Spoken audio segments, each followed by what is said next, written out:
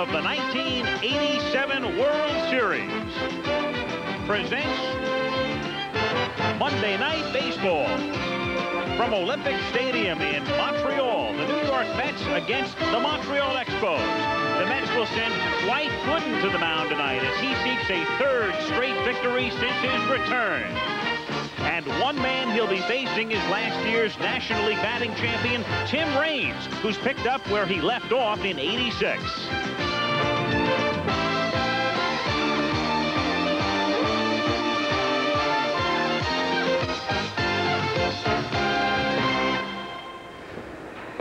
Olympic Stadium in Montreal, site of the 1976 Summer Olympics. The Expos moved here in 1977, and a decade later, they finally have the roof in place, and thus we have 4 domed stadiums in baseball now, in Houston, Minneapolis, Seattle, and here in Montreal, home of the Expos, the third place Expos against the fourth place New York Mets. Hi, everyone. I'm Al Michaels. Welcome to Montreal. And you could have gotten gigantic odds before the season started that Montreal would be in front of New York in the National League East standings in the middle of June. But the Mets, as has been well documented, with enormous pitching problems. The Expos have played much better than anybody anticipated. They, of course, lost Andre Dawson to Chicago. They did get Tim Raines back after he had opted for free agency. And the Jeff Reardon trade, which was so maligned here in Montreal, seems to, at least at this point, have worked in Montreal's favor. So here are the Expos 6.5 back against the Mets, who are 7.5 games back of the St. Louis Cardinals. Great to be joined tonight by Tim McCarver, who not only covers baseball for us, but watches the Mets on an everyday basis. You have seen just about every game that Dwight Gooden has pitched him. What about his first 2 outings now since he has come back from the drug rehabilitation? Well, Al, I don't think the Mets were really concerned about the physical presence or performance of Dwight Gooden. However, they were concerned about how he would accept everything mentally. As a matter of fact, that's one reason that he started at Shea Stadium on June 5th. He is 2-0. He won that game against the Pittsburgh Pirates, and then last Wednesday at Wrigley Field in Chicago, he beat the Chicago Cubs handily 13-2, and he struck out 10 and walked no one. From what I've seen of him so far, he's had a dynamic curveball, a good fastball, not overpowering like he was 2 years ago, but I think it's a little premature to compare him with 2 years ago. What has his return meant to the attitude of this ball club?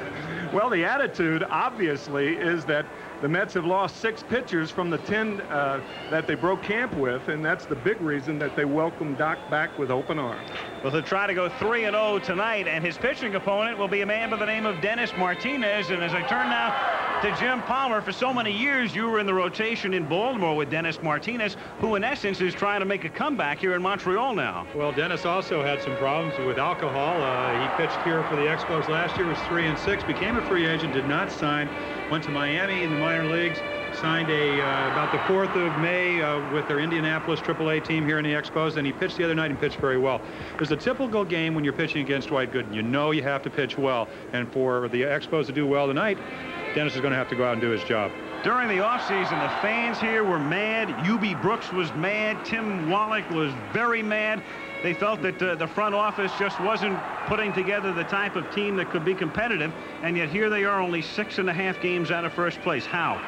Well, it's a positive attitude, and I think they surprised themselves. I talked to Bobby Winkles, the hitting instructor. I said, how are you going to do? He said, we were going to struggle. They were 11-16 in spring training. They have just played so much better than they expected. They've surprised not only everybody else, but themselves. So they're a team that can be destined with. They have 290 runs scored, just like the Mets. So they're a good ball club. First of a 4-game series under the dome in Canada as the New York Mets take on the Montreal Expos on Monday Night Baseball.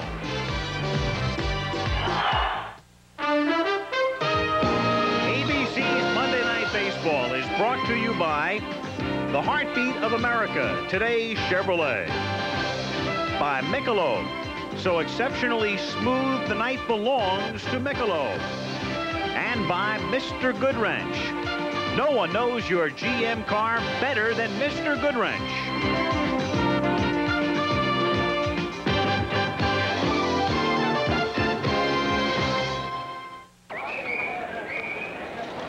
Here's the Mets lineup tonight. Len Dykstra is the leadoff hitter, and then Tim Tuffle, who is now the everyday second baseman, backman disabled. Keith Hernandez, per usual, hits third. Gary Carter is the cleanup hitter. Darryl Strawberry, who had a very active week, is in right field. Kevin McReynolds is in left. Howard Johnson bats seventh. Rafael Santana, he's been hot, batting eighth. And on the mound is Dwight Gooden.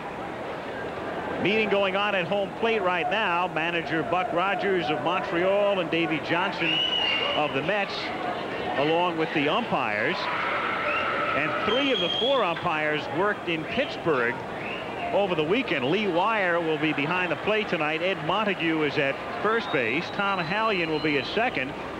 And Dutch Rennert, who was the plate umpire in Pittsburgh yesterday, will be at third. Rennert was forced to eject Davey Johnson and John Mitchell because in yesterday's game, Pirates starting pitcher Brian Fisher hit Tim Tuffle. Both managers were warned if there was any retaliation that the pitcher and manager would subsequently be thrown out. And you were there, Tim, in Pittsburgh yesterday when John Mitchell rushed back Brian Fisher.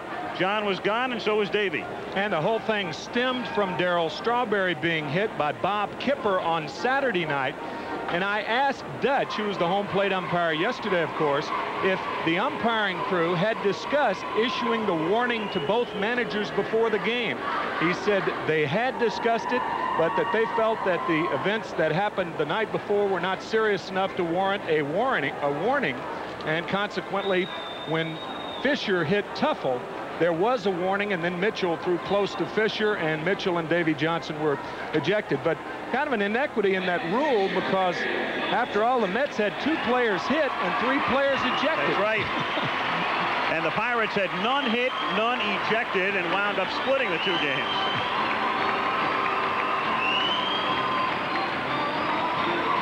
The Expos take the field. Well, with that as background, and just to follow up on what took place, Darryl Strawberry reflects on the incident the other night when he charged the mound and charged Bob Kipper. Well, yes, there's been a couple times I had problems with the left-hand pitchers over there in the Pittsburgh staff. You know, they say they want to pitch me in, but he's got great control. You know, he really hadn't. He's pitched me in a lot, and he's had great success pitching in against me. But at that particular time, I felt he was throwing at me, and I was kind of frustrated about a lot of things. And I didn't know at that particular time they had made a new rule about charging the mound, and you ejected from the game right away. And you know, next time I know better. I think I kind of just, like I said, I took my anger out and kind of lost my head in that situation and went out there, and it was a bad mistake because I think I kind of cost the ball club a big loss with my bat being out of the lineup because we ended up losing the ball game 3-2. Very honest admission, and I know Davey Johnson was interested when we interviewed Darryl, and there are the Montreal Expos defensively, as to what Strawberry said. And Davey, I think, was very pleasantly surprised that Darryl admitted that he had made a mistake the other night and had taken the blame for that loss. Davey obviously concerned about Darryl Strawberry because Strawberry showed up late last Tuesday in Chicago. He was fined, and Johnson didn't have him in the lineup on Wednesday. He did, however, play in the exhibition game on Thursday, and things are all right now between them, but only all right tonight. Well, yeah, Davey right. I talked to him at the batting cage, and he was talking about the fact that if Darryl was his 12-year-old son, that he would take him into a room and explain the facts of life. And I think a lot of times part of baseball is making mistakes, learning from them, which he admitted. And also, you'll have a player like Darryl who's 25, yet he may be a little less mature than other players that are 25. So maybe Davey ought to take him in the room and have a talk with him. You can't always assume, especially in this game. Speaking of sons and speaking of Strawberry, a happy birthday to Darryl's 2-year-old, Darryl Jr. in Los Angeles tonight. So the Mets come into Montreal, and the Mets certainly not out of the race by any stretch of the imagination. 7.5 back, but the way the Cardinals are going and the way things are developing in the National League East, I don't think anybody in that Met clubhouse is going to be very comfortable if they fall too much further back. As Len Dykstra starts things off, Dykstra, Tuffle, and Hernandez, 3 men hitting better than 300 to lead off in the first. What seems so impressive to me about the Cardinals is the way they're winning games. They're doing exactly the way they did it in 1985. Good defense. They've had some injuries, as the Mets have had, and they're leading the National League in runs scored. So they're doing a lot of things well, and that's why they had the lead. Dennis Martinez, in his second start since being called up, takes high for a ball. Does Dykstra, and the count is 1-0. Talked a little bit earlier about how impressive Dennis was the other night against Pittsburgh. 7 innings, 3 hits, 2 runs. Fastball, curveball, slider, changeup pitcher, but he had an excellent curveball the other night. Good fastball, over 90 miles per hour. In the opening, we talked about a alcohol problem that he had, which we hope that he is really beaten. And I think when you talk to Dennis, he will say that's a problem that's always going to linger. I'm going to have to address that problem on a daily basis, and he's been able to do that the last couple of years. 1 ball, 1 strike, the count on Dykstra, leading off in the top of the first inning. Martinez first came up with Baltimore way back in 1976, had several productive years with the Orioles. Twice he won 16 games, once a 15-game winner, and a total of 111 big league wins. Then sent to Montreal last year, became a free agent, ineligible to come back with the same club until the 1st of May, so he opted to work in Florida in A-ball. Little squibber back to him, and Dykstra's gone for the first out, 1 down. A perfect example of that good curveball. Established the fastball, got ahead, threw him a curve, and an easy comebacker. What I always liked about Dennis, Al, is that the fact that he has good work habits. And really, if you look at his career, it's really been two careers before the alcohol problem and after.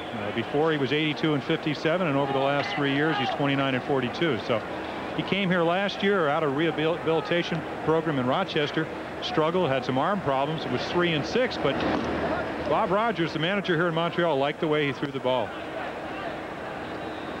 He works now on Tim Tuffle, and the count is 1-0. Tim Tuffle, who normally is platoon with Wally Backman, drove in 9 runs last week. Backman wound up being placed on the disabled list as he pulled his hamstring in Chicago. And Tim Tuffle is a much better hitter against right-handed pitching than he is against left-handers, even though his career stats are dead even, 266 both ways. 2-0 the count. Bob Rogers, who managed Milwaukee and was the manager in Milwaukee the year they won the pennant. The only problem was Buck wasn't around at the end. He was replaced by Harvey Keene in midseason. And Tuffle is on. So Tim walks on 4 pitches, and the Mets have a runner at first base with 1 gone. And it brings up Keith Hernandez.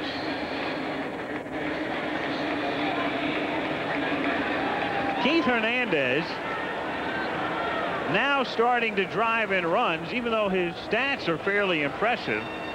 He was not coming through in a lot of clutch situations in late April and early May, and was taking a little bit of heat in New York for not producing.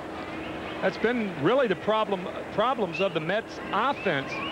Matter of fact, they're a little bit better as far as a team batting average is concerned this year, but they're hitting with runners in scoring position. That has alarmed Davey Johnson. They're only batting .234 as a team with runners in scoring position. So they're getting the hits, but they're not getting them when they count, until recently. Tuffle at first base with 1 out. 1-0. Still, Hernandez, despite his problems with men in scoring position, is the ultimate model of consistency. 3 years ago, he hit .311. 2 years ago, he hit .309. Last year, he hit .310. And tonight, he comes in batting .308. So make you throw strikes. You talk about banking on somebody. 9 times he's won the Gold Glove. I mean, he can do a lot of things for you. It's like having a pitching coach in the infield. If you watch him, he is very much into the game with every at bat, but also when he's out in the field. So, of course, a lot of people are Keith Hernandez detractors because of the RBIs. He hits a high fly ball to right field, and the versatile one, the rookie Casey Candell, gets underneath it to make the catch for the second out.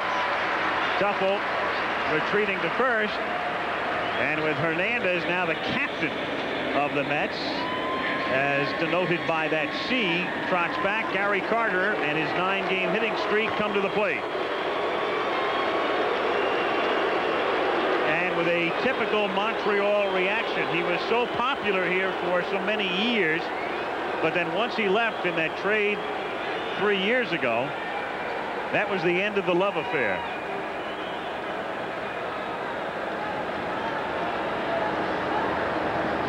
But a few old friends do remain.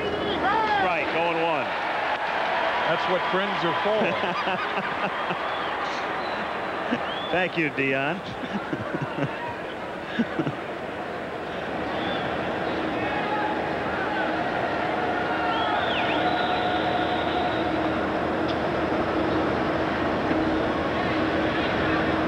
Pitch. Missing, and the count 1 ball and 1 strike on Carter. As usual, playing through a lot of pain. And Carter with good success here, at least in terms of driving in runs since his departure.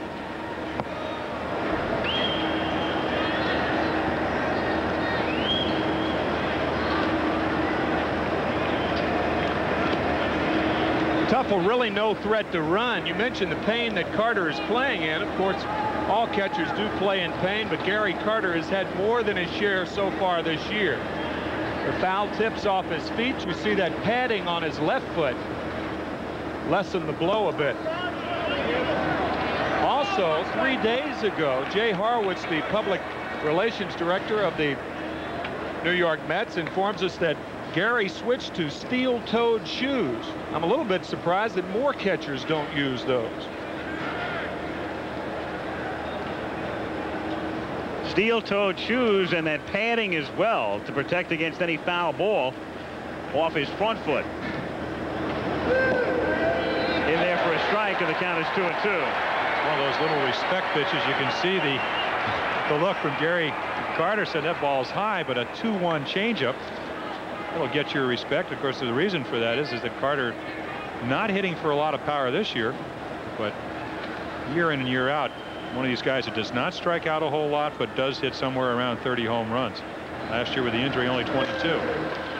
Little grounder down to short, and U.B. Brooks throws to first to retire the side, and the Mets are done in the top of the first. And after a half in Montreal, it's the Mets nothing, and the Expos coming up. Lineup tonight for the Montreal Expos. The good-looking rookie Casey Candell leads off, and Herm Winningham, ex-Met, bats second. Tim Raines, last year's batting champ, bats third. Cleanup hitter is the third baseman Tim Wallach. U.B. Brooks is back in the lineup. He bats fifth. Andres Galarraga having a great season, bats sixth. Vance Law, the steady second baseman. Jeff Reed over from Minnesota does the catching, and there's Dennis Martinez. And the Mets defensively tonight: McReynolds in left, Dykstra in center, Strawberry in right. The infield of Johnson at third, Santana the shortstop, Tuffle at second, and Hernandez at first, with Gary Carter back of the plate, and Dwight Gooden on the mound. And the story well known and well documented: the admission of cocaine use, the rehabilitation through April, brought back slowly in May, worked his way up through Triple-A, pitching for Tidewater. And then the Mets noting, or putting a spotlight on the date of June the 5th, some 3 weeks prior to that night, knowing they would be at home where it would be more comfortable for Gooden to break in, and a big crowd looked on that Friday night, a week ago Friday, as he beat the Bucks and then came back to beat Chicago on Wednesday. So he is 2-0. An interesting thing that you talked about, Tim, in the opening of the show was that he was so impressive with his curveball that you sometimes forget about the 94-mile-per-hour fastball that goes with it. But I think in talking to Davey, and I think the reason that you talked about that was that his curveball was very much like it was in 1985. And you're going to a year where he was 24-4 with a 153 earned run average. That's amazing. Casey Candell leads things off for Montreal. Candell is hitting .302. And that's the highest average for any rookie in the league. The only others above the .270 mark who have 75 or more plate appearances: Benito Santiago of San Diego and the Mets' Dave Magadan. Well, Bob Rogers talked about Casey Candell. He said we had him in spring training. excellent year last year at Indianapolis. We knew he'd be a utility player and had no idea that he would play so much. 3-1 the count. I think you'll see Candell taking here, but that's something I've never seen Gooden do. He went into that deep knee bend, which makes one believe that he's not quite loose yet. 3-2. Dwight talked about, I said, how do you pitch here? And he said, well, I either do real well or real bad. No middle of the road here. Keep searching for mediocrity, right? Exactly. Everybody else has a lock on it, and he's searching for it. Yeah. Not much mediocrity in his career. Everybody's saying a 17-6 mark was an off year. I guess to put it in perspective, his lifetime record is 60-19. And he's already thrown 7 pitches to Casey Candell with the count 3-2. Well, that's good and bad. As Tim said, when you're doing the deep knee bends out on the mound, sometimes you're not loose, so you don't want to go 3-2 on a guy of diminutive stature and take a chance of walking him, even though Candell does not run that well. But this does give you an opportunity to get loose. You'd like to think you'd already done that in the bullpen, but sometimes it's just harder to do. And pitch number 8 is fouled away, so it's still 3-2 with Winningham on deck. And then Tim Raines to follow. No score as the Mets and Expos open up a 4-game series in Montreal. Candell, a tough man to fan. Switch hitter, and a consistent switch hitter, hitting .301 from this side and .304 the other way.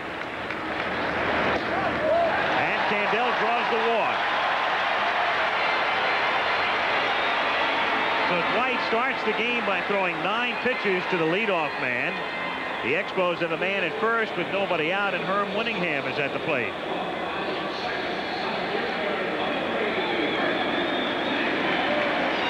Winningham was one of the 4 acquired by Montreal in the Gary Carter deal, and that's one of those deals, to exercise the cliche, that has turned out pretty well for both sides. The Mets certainly happy with Carter, the way Gary's performed, and Montreal winding up the key man of the deal being U.B. Brooks, who's done a wonderful job for them at shortstop when he's been healthy.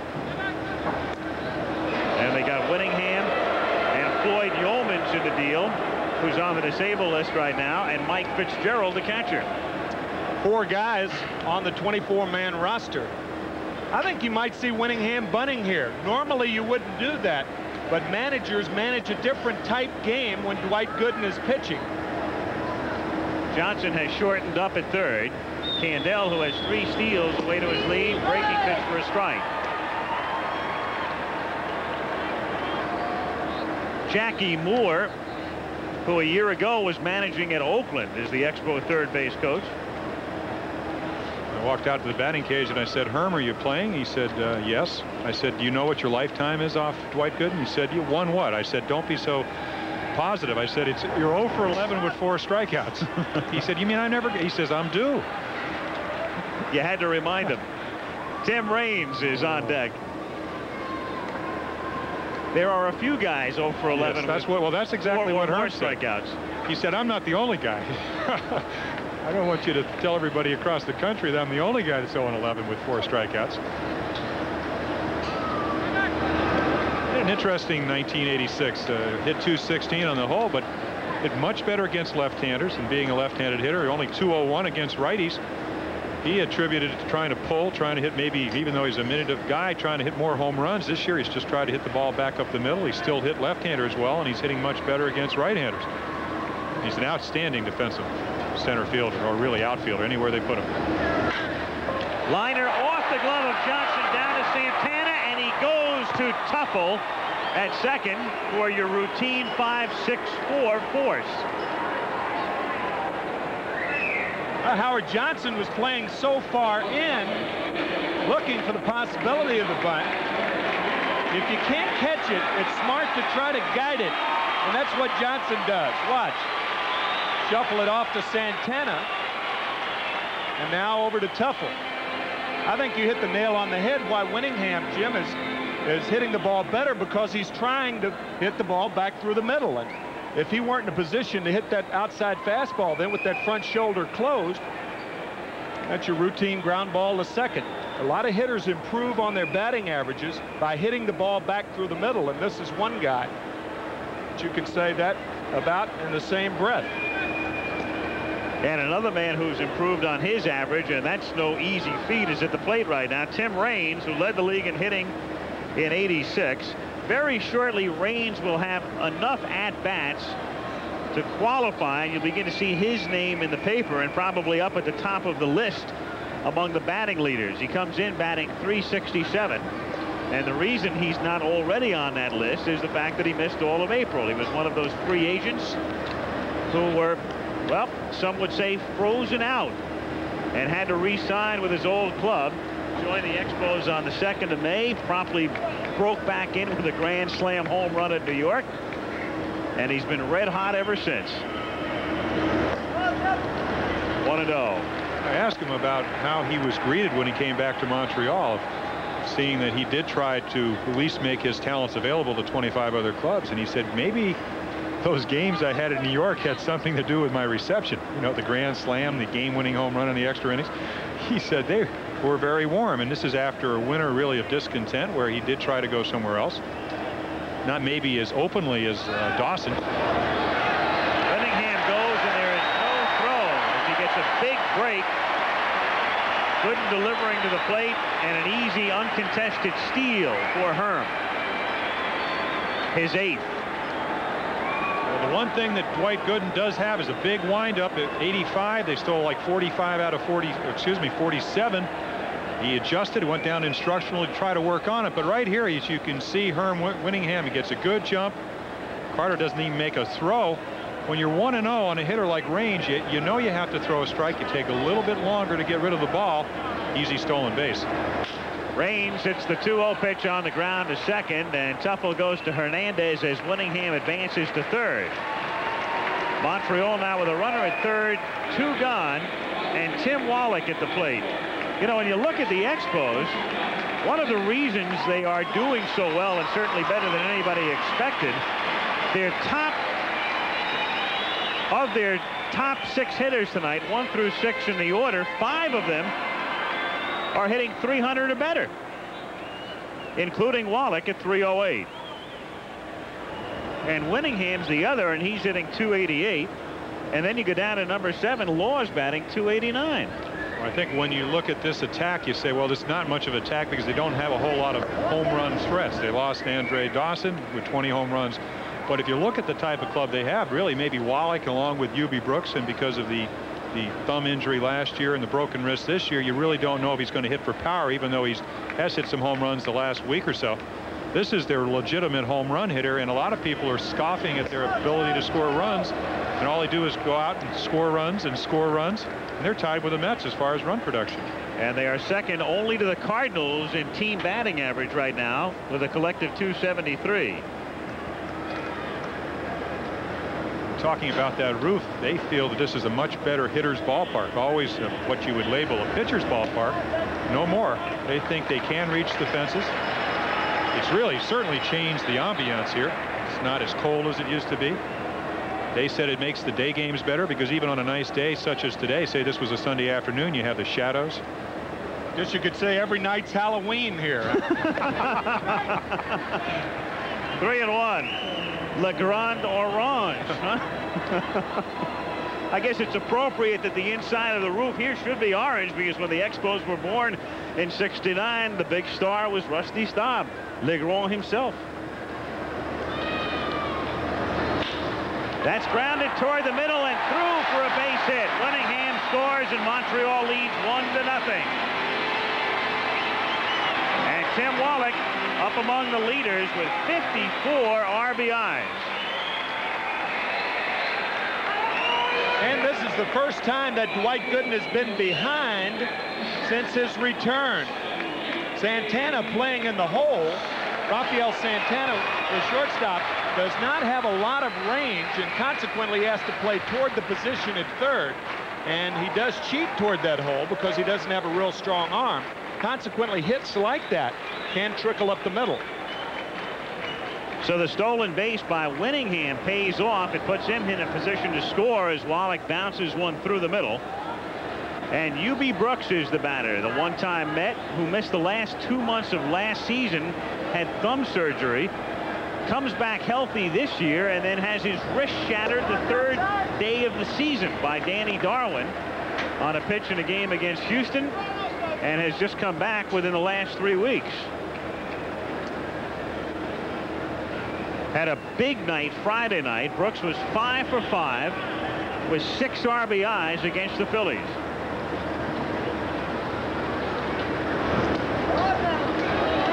There's that excellent curveball, just missed, and you said behind. You meant obviously score 1-0, the deficit that Gooden now faces, but he has faced 5 hitters. He's been behind every one of them. And I went up to Dwight and I said, you know, I read in the papers that, you know, your fastball is not as good as it was in '85. You had a good curveball. How do you feel you're throwing? He said, I've been behind too many hitters. He's been behind all 5 tonight. Hit in the air to left center field, and it's Dykstra waving McReynolds away and making the catch to retire the side. But they parlay a steal, an advancement on Raines' grounder, and Wallach's single for a run. Montreal won, and the Mets nothing. Montreal, Al Michaels along with Jim Palmer and Tim McCarver at Olympic Stadium, with the Expos leading the Mets 1-0 going to the top of the 2nd inning, and Darryl Strawberry to lead off with McReynolds and Johnson to follow. Darryl Strawberry, who has just been through the week that was, takes a strike. Showed up late in Chicago Monday and then late again on Tuesday, and that caused Dave Johnson to fine him $250 and bench him on Wednesday. And then the altercation in Pittsburgh and subsequent ejection from the game on Saturday. Through it all, a home run yesterday, his 17th of the season to lead the club. Strike and the count 1-2. And that's a pitch you see him on an everyday basis that he cannot afford to swing at. Looks like he handles the ball much better down in the strike zone. If he chases a high fastball, it's going to be a fruitless evening. Still 1-2. Well, that's one of the reasons his average is as high as it is. He's batting .277, and also one of the reasons that his home run production is up, as Al said, with 17. The reason is he's been laying off that pitch inside. He's walked 26 times in the last 26 games. Still 1-2. And I think Darryl is finally realizing that the more he walks, the better he hits.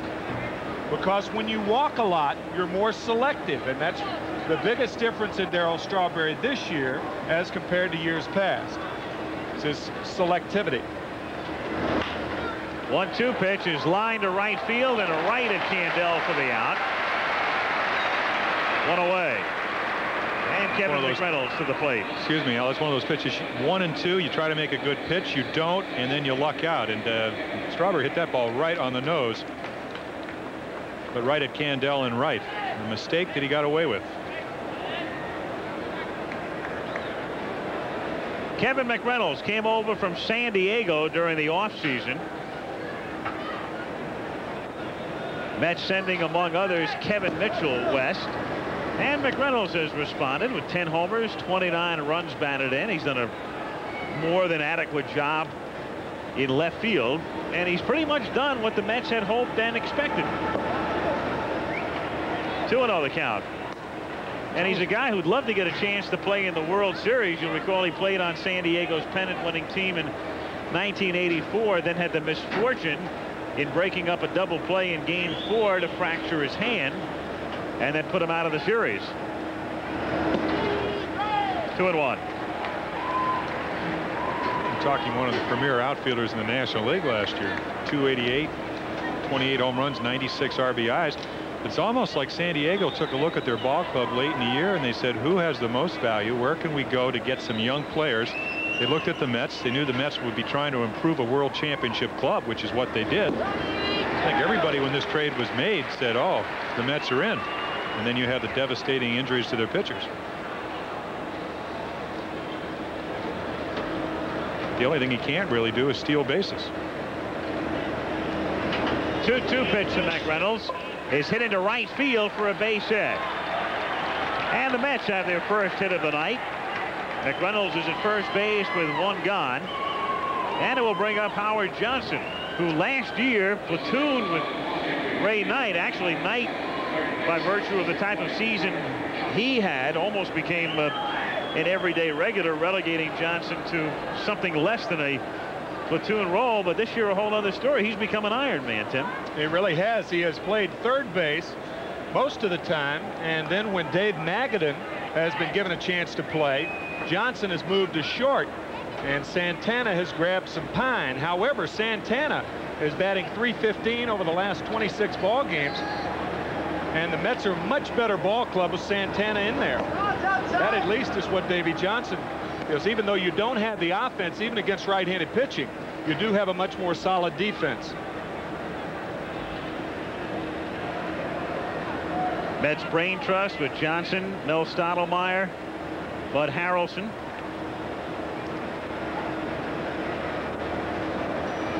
One-0 pitch, missing away, and the count 2-0. Johnson already with 11 home runs this season, and that eclipsed his mark for all of '86 when he hit 10. His career high would have been 12 with Detroit back in '84. Some hitters are adaptable to pitches. Howard Johnson is one hitter that almost has the same swing at every pitch. Change up, breaking ball. He's vulnerable to the breaking ball, but he can turn anybody's fastball around, and I mean anybody's. They can't throw it hard enough that he can't hit it foul. This is a good hitting situation. 2-0. Hits it sharply on a hop down to second, and Brooks turns it back to Galarraga, not in time. Vance Law had to back up on the ball and settles for the fourth, with McReynolds erased and Johnson safe at first. Vance Law makes a nice play. 2-0 pitch, the one that Johnson wants. The ball tails away. Law stays right with it. Knows he has the lead runner. He does. And there you see, really not a very good throw from Brooks, but you never know whether Johnson's going to be running hard or not. You assume he will be. Galarraga, who is an excellent hitter and also an excellent fielder, makes a nice play just to keep the runner at first. Now Santana hitting a sort of un-Santana-like 267. Tim talking about what he's meant to the team offensively, and that comes after a poor April. He had a great May. Runner goes, the pitch is a strike, the throw is too late. And Johnson with a steal. And that's 12 for Hojo. This is a stolen base on the pitcher, not the catcher. Jeff Reed, one of the outstanding young catchers with a throwing arm. Dennis just went to sleep. Johnson, who does run fairly well, just steals it on the pitcher. Dennis just kind of needs to take a no-dose to wake him up at it. He did that in Baltimore, and I assume he's still doing that. 0-1 is a half-swing strike, and Martinez ahead now 0-2. I thought that was a very fair explanation, Jim. You like that? Took the burden off the catcher. Very objective from a former 268 game winner. Well, it's one of those things where you see a good fastball up and away where the catcher is a perfect pitch you want to throw on. You're coming out, you're going forward, and the play is not even close. You know that Martinez did not do his job as far as holding Howard Johnson close at first. None of the Expo pitchers do, as a matter of fact. They have only thrown out 14 runners, and 5 of those 14 were thrown out when Jay Tibbs was the pitcher, and Jay Tibbs is in the minor leagues now, pitching for Indianapolis. 1-2 pitch, got him looking. So Santana is down on strikes, rung up by wire, and the Mets are done in the top of the second. No runs, a hit, and a man left on at the end of an inning and a half in Olympic Stadium. Expos 1, Mets nothing. This is Corey McFerrin in New York. Update on the Tigers and Blue Jays from Toronto. The story, the American League's top hitter, Detroit's Alan Trammell. 4th inning, no score. Trammell rips one to right field, somehow bounces through Jesse Barfield to the wall. Bill Madlock around to score. Trammell's hitting streak now at 20 games, the longest in the majors this year. 2-0, Tigers in the 6th. In the bottom of the second inning, Montreal on top 1-0. Dwight Gooden in the first walked Casey Candell, who was forced by Herm Winningham. Winningham stole second, went to third on Raines's ground out, and scored on Tim Wallach's base hit. And now in the bottom of the second, Andres Galarraga to lead off, the number 6 hitter and up among the league leaders, taking high. Andres in his second season out of Venezuela after a long minor league stint. You think of him as a young player, but he's already 26 years old. 5 homers, 40 RBIs. 2-0 the count. We have the speed gun here tonight, the Jugs gun, and Gooden's first pitch of the inning was clocked at 94. And that one's probably up close to the area. 95, we're now told by our producer Ken Wolf, and the count is 2-1. Well, I don't want to undermine his fastball, but that is the faster of the 2 guns. So he is on the slow gun right around 90, 91, and 95. Don't get me wrong, he's getting it up there. But again, behind Galarraga, so now every hitter he's faced, he's been behind, and that is something that he's not happy with. Grounded back through the middle into center field for a base hit. So Andres, who comes in hitting .333, will watch that rise a couple of points, and it will bring up Vance Law. Once you throw the ball, you are become an infielder, and Dwight right there failed to do that. Followed through with it on the fastball, was totally out of position, and the ball that you might be able to deflect, most likely on a curveball. It always seems like, at least when I pitched, you would come a little bit in a better position to field the ball. That was a fastball right up the middle, just a grounder, but nobody's playing there. Vance Law, son of the former great Pirate pitcher Vernon Law, hits one to right field and slicing away from Strawberry, but he gets there to make the catch on his way toward the line as Galarraga gets back to first base. So Law is gone for the first out of the bottom of the second inning. And now Jeff Reed, and Tim talked about his defensive prowess, but offensively hitting 133, and he has yet to get a hit at home. He's 0 for 14 in this ballpark. Earlier in the year, Sean Dunston charged Andy McGaffigan of the Chicago Cubs. Matter of fact, that was one of the big reasons that, or the reason that Dwight Gooden was kicked out of the game in Saturday night's game, or I should say Darryl Strawberry, because he charged the mound. It was called the Dunston rule, as you see the Jugs gun there, checking out Dwight. And Jeff Reed was one of those in the bottom of the pile, and consequently was seriously injured in that pileup and was put on the disabled list. So in fairness to Jeff, he hasn't had a chance to get his feet wet in the National League. Reed coming over in the Jeff Reardon deal, which was so maligned here during the offseason, but has turned out pretty well to this point for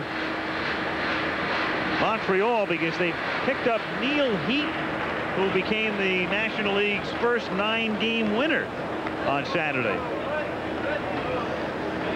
Well, he's giving them about 7 solid innings every time out there. As we said, they've been scoring runs. ERA high 3s. Down to Santana, who juggles. That may have cost them, but it doesn't. They still get the double play, despite his juggling the ball with Reed's foot speed, and he's slow. Tuffle able to turn it over, and Montreal gone in the second. Well, you've heard of the Jugs gun. Well, here's the Juggles gun, but Santana and Tuffle still make the pivot. And at the end of 2, still 1-0 Montreal.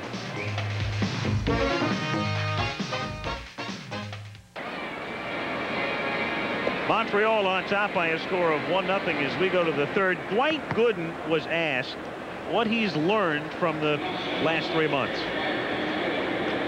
Is just you know, pleasing yourself, not trying to please others, and just do the things that you're capable of doing in your own standards, and I learn more about myself and who I am and the things that I want to do in life, not only baseball.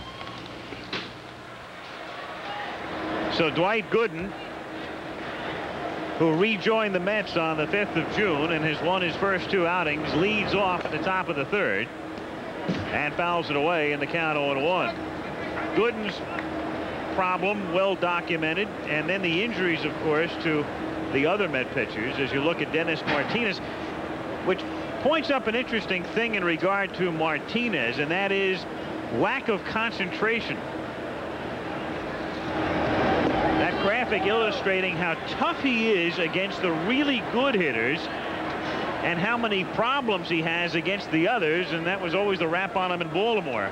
Well, again, if you talk about Gooden having great ability, Dennis has the ability usually to throw 4 pitches: the fastball, the curveball, the slider, and the changeup. Get them all over. Used to sidearm guys. He's a pretty good fielder. Works hard. But occasionally he has those lapses of concentration. And again, we go back. You talked about him winning 15 games in 1981, the year of the strike. He was really, I think, a 14-game winner. Was the best pitcher in the American League that year. Yet he does lose it every once in a while out there. Gooden lifts it in the air down the line in right field. Candell running out of room, trying to stay with it, and makes the play. And Candell has been a busy man. That's already his 3rd putout of the night. Buck Rogers talking about how valuable Casey Candell has been to this club. Only his 4th start in right field this year. And when you have to watch the wall and the ball, it's doubly tough. But a fine play by Candell. And the ball girl. Yeah, that's right. It's triply tough when you have to watch the ball girl. 3 Bs. Dykstra now grounded out in the 1st inning. Lynn, who shares time with Mookie Wilson, and both doing a very good job offensively. Dykstra at 300 and Mookie, who's on the bench tonight, at 310.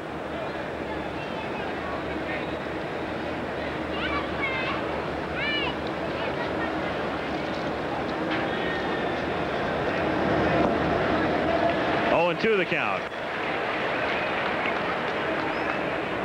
And there's number 1. Bat in hand, waiting for his opportunity. Long about the 8th inning tonight, he figures, if needed. Anytime Davy Johnson makes a double switch, one of the 4 outfielders, depending on who's starting, will be the man who goes into either left, center, or right field. And for that reason, Mookie Wilson, because of his flexibility, probably a more valuable man to the Mets now than he was as a regular. Dykstra goes down on strikes, and that's number 2 for Martinez. And it's been that sort of night when you're trailing 1-0. A little litter begins to accumulate at the feet of Davy Johnson and Mel Stottlemyre. The sunflower seeds. Looking at Davy Johnson's left knee. Of course, it's been that kind of year after you win 108 games, go all the way to the World Series and win in 7. And really early in the season, but getting late rapidly. You're 7.5 back. Tuffle hits a fly ball to Raines. And Dennis Martinez has a 1-2-3 inning as the Mets go silently in the 3rd. And at the end of 2.5, it remains Montreal 1, the Mets nothing.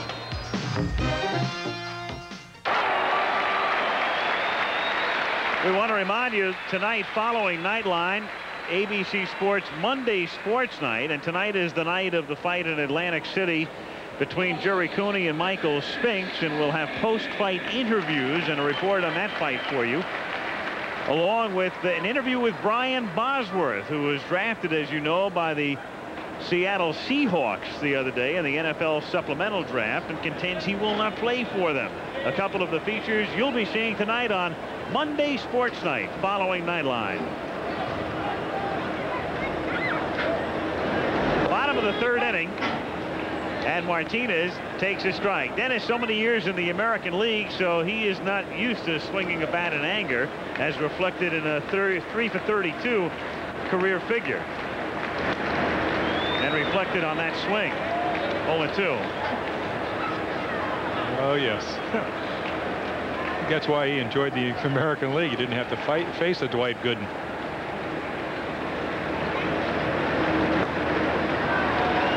Easily and painlessly. 1 gone. That's Gooden's first strikeout.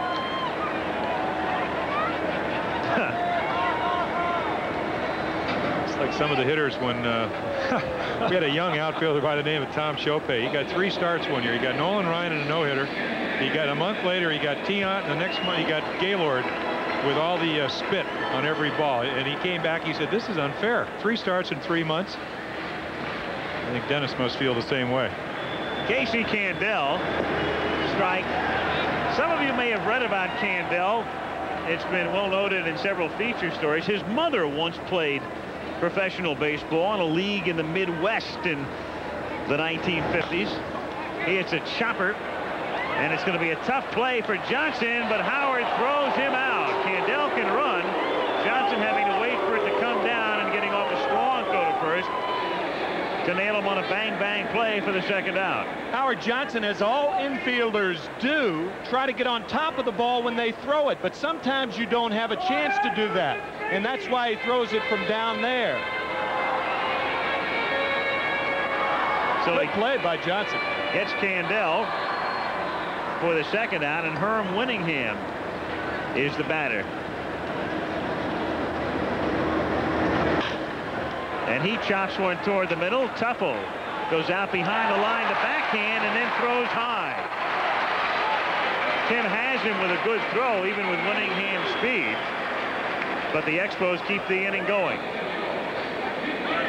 To me, that's an example of one guy runs a little bit better. You can see 9 times Gold Glove saves man on second situation. Not a good throw, though. And then again, not an easy play. You have to backpedal to the outfield, and you know you have to hurry.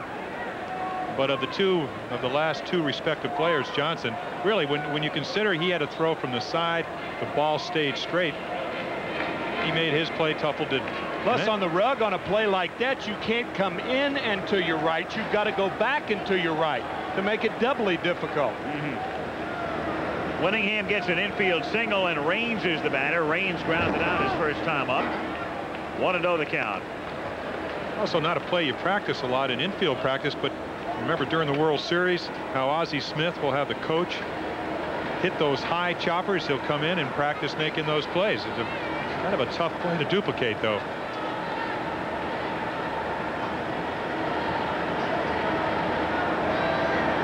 Winningham, who stole second, and that set up a run in the first inning, off to his lead at first with a count 1-0 on Raines.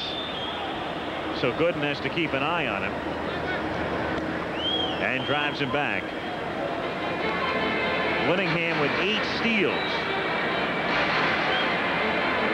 Expos have some people who can run. Raines at the plate has 16 steals, and he missed a month. Mitch Webster, who's not in the lineup tonight, has 15.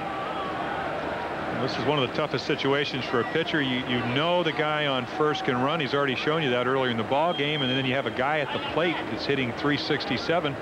If you cut down on your windup, you might take something off the pitch, so you can pay the price both ways. There he goes. Good jump again. Carter's throw is there, but way too late. And again, Winningham taking advantage of Gooden's delivery, and he's in scoring position with 2 down. Well, credit Gary Carter for not allowing Winningham to dictate what pitch he's going to throw or call for. It was a curveball, a very close pitch. And catchers are trained never to worry more about the guy on first, regardless of the speed, than they do about the guy with the stick in his hand, because he eventually, especially with 2 outs, is the guy who's going to hurt you. 2 balls, no strikes now on Raines, with Wallach on deck. Montreal leading 1-0. Blocked by Carter. Winningham remains at second, and the count is 3-0. Let me ask you a little further. Let's amplify that a little bit further. All right. If you're catching, and you got a guy like Winningham at first, don't you almost know if you throw a breaking ball that he's going to be able to steal, especially with a guy like you don't know whether he's going or not. You can't dictate how you call a game by the speed of the runner at first base, regardless of who he is. If you're going to do that, go ahead and pitch out. If you're going to just throw the fastball. There are a lot of catchers that get caught up in that. They like to come out of the chute and show off their arm, but you can't allow that to happen. He gets the green light, 3-0, and why not? He's the batting champion, but all it results in is a fly ball to Strawberry.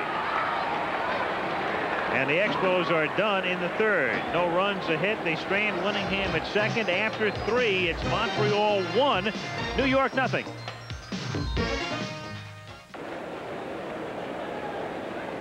In Montreal, as we go to the 4th inning, the Mets and the Expos. Montreal on top 1-0. Again, the standings in the National League East at the start of play. Cardinals, who have just swept the Cubs over the weekend, on top.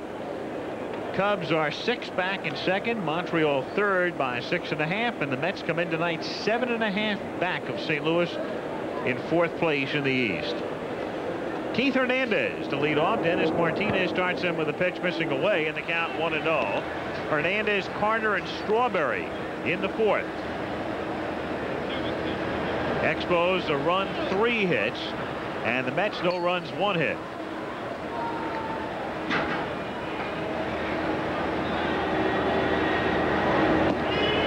I guess that clicking sound is the new sound of the mid-'80s. That's Gary Carter in the on-deck circle with one of those bats where the weight shifts as you swing it in the on-deck circle, and it creates that sound. Perfect. Cue him. 2-1 the count. Drive you batty. Literally.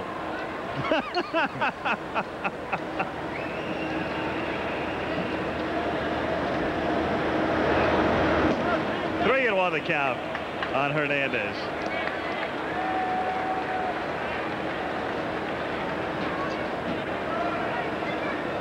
Gutsy pitch, 2-1 pitch to a guy that walked 94 times last year. He's going to make you throw the ball over the plate. He has a lot of confidence in that curveball tonight, or anytime. Well, I know when you look at the percentages of baseball last year in the National League, when the first guy gets on, he scores 49% of the time. Key batter. Grounded toward the hole and a base hit. So Hernandez is on, and for the first time in the game, the Mets have their leadoff man on. And Gary Carter comes to the plate. ABC's Monday Night Baseball is being brought to you by Michelob Light, who says you can't have it all. Gary Carter, his 9-game hitting streak on the line, grounded out in the 1st inning. Carter hitting .256. Jim, I guess you can do a lot of things with numbers, but obviously the speed of the runner that gets on first has a lot to do with that. If you have, for instance, a guy like Raines at first, it may be above 49%. A guy like Hernandez who can't run, it's probably below 49%, even though you have the heart of the lineup up. Well, of course, that's just an average percentage. But I think that they instill that in your mind over the years. You know, you always have to get the opposing pitcher out. You should always get the first batter out. First pitch. The first pitch is important, being ahead of the hitter. And obviously, if you throw the first pitch for a strike, you will be. And mentally, you almost, you have a letdown if the first batter does get on. Now, obviously, you're not going to give up because it happened many times, just about every pitcher that ever went out there. And if it didn't, you didn't pitch very long.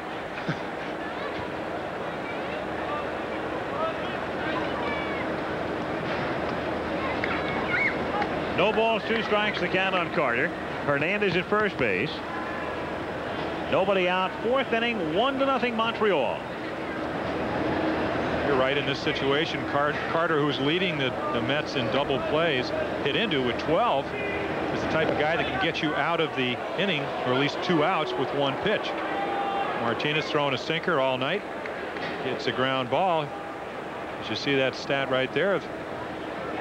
So he has a propensity of hitting the ball on the ground. If he does and it's at somebody, we're going to see most likely a double play. By the way, the National League record held by Ernie Lombardi. He grounded into 30 double plays. And still made the Hall of Fame. That's right. And rightly so, too. The schnoz. Well, that's one of the reasons that we saw Jim Rice cut down a swing up in Boston last year. He took so much criticism 2 years ago.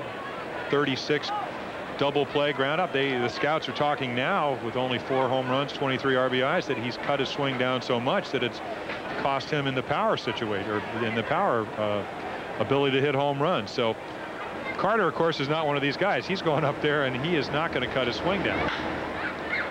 And Carter hits a fly ball to center field, where Herm Winningham camps underneath it to make the catch for the first out. Hernandez remains at first. We talked about the trials and tribulations of Darryl Strawberry last week. Here's how Dave Johnson views it. Well, as far as I'm concerned, the issue's over. It's forgotten. I just don't like to see a young ball player start coming late to the ballpark, and it lends me to believe that his off-the-field activities are taking priority to his game time. And when that happens, I'm going to do something about it. And the best way I know to do something about it is not really find a guy, but it's take away playing time. And I hope I got a message to Darryl that he's too important to start having bad habits at this point in his career. He hits a line drive to Brooks, and Hernandez is alert enough not to have strayed too far from first and is able to get back there. So again, Strawberry makes good contact. He hit one on the button in the second inning, but right at Candell and right, and now he lines out. So he is 0 for 2.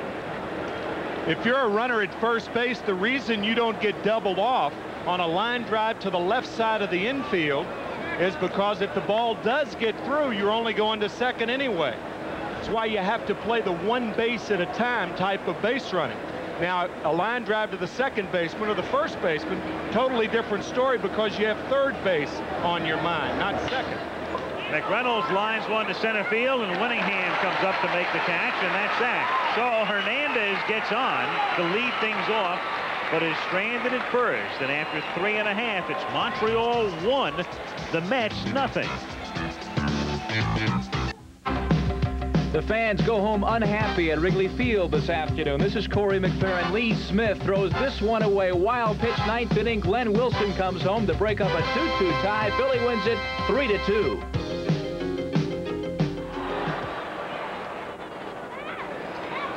Back in Montreal as we go to the bottom of the 4th inning. Tim Wallach to lead off, then Brooks, and then Galarraga, and that sign letting everybody know they missed Mr. Dawson in Montreal, but at least they got Raines back. We talked about it earlier. The Reardon trade has turned out to be, at least at this point, a decent one, a better than decent one for Montreal. And the Expos are in contention as it's driven to deep right field, and Strawberry goes back and can't make the catch as it bounces back toward Dykstra. And Wallach winds up at second with a double.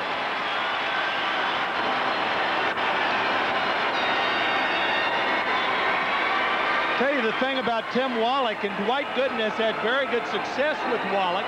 Coming into this game, he was 3 for 26. But Wallach has a very unusual swing, which makes him a low ball hitter. He's a right-handed hitter, but he has a left-hander swing in that he has the loop in the swing. Consequently, he's very dangerous on a ball down and away, and that's where this ball was. And he drives it right above the glove of Strawberry. Darryl, full extension, trying to act like his compatriot from L.A., Eric Davis. What a leaper he is. Who took 2 home runs away from Jack Clark on successive nights in Cincinnati a couple of weeks back. That's hit through the middle, backhanded by Tuffle, off-balance throw. It's not nearly in time. It rolls into the dugout. And it's 2-0 Montreal. Brooks will get an infield hit, and then Tuffle will get a throwing error. No run batted in, and it's 2-0 Expos. Well, Gary Carter is thinking, if I back up first base, that leaves home plate unguarded. The way to beat that play is to remind your third baseman with a runner at second that on a ball hit to the right, I'm going to back up the play. The third baseman covers home, and that would prevent this type of error. You have to be very alert, however, and anticipate a play like that, especially in a 2-out situation. It's no outs here, but in a 2-out situation, Carter could have prevented that, but you don't prevent it unless you anticipate it. And Montreal winds up with a run, a man at second and nobody out, and Andres Galarraga, who singled in the second inning at the plate, taking a strike on the outside corner. 0-1. We mentioned before, Tuffle's been hot with the bat since replacing, or not replacing Backman really, but in essence playing every day now because of the injury to Backman, but he's also made 3 errors in the 6 games. 0-2 the count. A difficult error. Mainly, I don't think he should have thrown the ball. Brooks, unselfish hitting, hit the ball behind the runner, getting him over to third base. Tuffle does not really have a play. I think Hernandez, as we said, has 9 Gold Gloves. If he thought the ball would stay down, and it did because of the softness around the bases here on the artificial turf, he would have gone out and caught the ball. No chance of getting Brooks, but not really thinking. No chance at all to get him at first base. those situations, if you're Dwight Gooden, you're a little frustrated. Pretty good pitch to Wallace, even though it's a low ball to a low ball hitter. We talked about how the ball carries. I think without the roof, that ball is just a normal fly ball, or ball that Strawberry hauls in at the warning track. But you have to sometimes pitch with good things happening, as the 13 runs he got in Wrigley Field, and through the difficult parts. And right now it looks like he is not pitching, he is throwing. 2-2 the count. With or without the roof, the question is, what about the baseball this year? Everybody's saying that it's easier to hit here for a number of reasons. No shadows to worry about and the rest of it, and it's a lot warmer. But also the baseball itself has to come into play this year. I think you said it best when you talked to Keith Hernandez. 2 home runs to center, 2 to left. He said that's good for a strikeout, as we saw an overhand yacker. And Galarraga gone for Gooden's second strikeout. I don't know if he knows it's high, but I don't think he gets much of an idea because he gives up. Look at it. I'll tell you what, if you're going to get a high pitch in the National League, it's going to be that, because Lee Wire had plenty of time to watch it all the way into the catcher's glove, as did Galarraga. Well, the ball's certainly carrying better in this park. There have been 53 home runs hit in this park so far this year, and only 98 hit here last year. Law takes outside, ball 1. That was the second lowest total in the National League. Busch Stadium in St. Louis had 90 home runs hit there. And this is only home game number 29 for Montreal. So they're really not even that close to halfway. It certainly carried yesterday from Mike Schmidt. He had 3 home runs in Olympic Stadium, the second of which was his 2000th career hit. And then I don't know how many of you noticed, he came out of the game. He would have come up again in the 9th inning, but he's just off the disabled list. He had 3 home runs, and then when his spot came up in the 9th, there was Rick Shue. Of course, Mike already has a 4 home run game, so what's another, right? Did it April 17th, 1976. And in that game, the Phillies trailed 13-2 with 1 out and nobody on in the 6th inning, the wind blowing out at Wrigley, and the Phillies ended up winning that game 18-16. Schmidt hit the first home run off Rick Russell and the last home run off Paul Russell, his brother. 2-1 pitch. Fouled away. Of course, Tim McCarver knows that because you were, I assume, in that game. I was there. I pitch hit in the 10th inning. I think the score was 17-16 at the time. Oh, I thought you were calling the pitches when it was 13-2. What did you say? No, the fact of the matter was I was the 25th guy on the roster. That's why I hit when it was a 17-16 ball game. I mean, if you got to wait to pinch hit in a 17-16 game, you're not going to get many calls.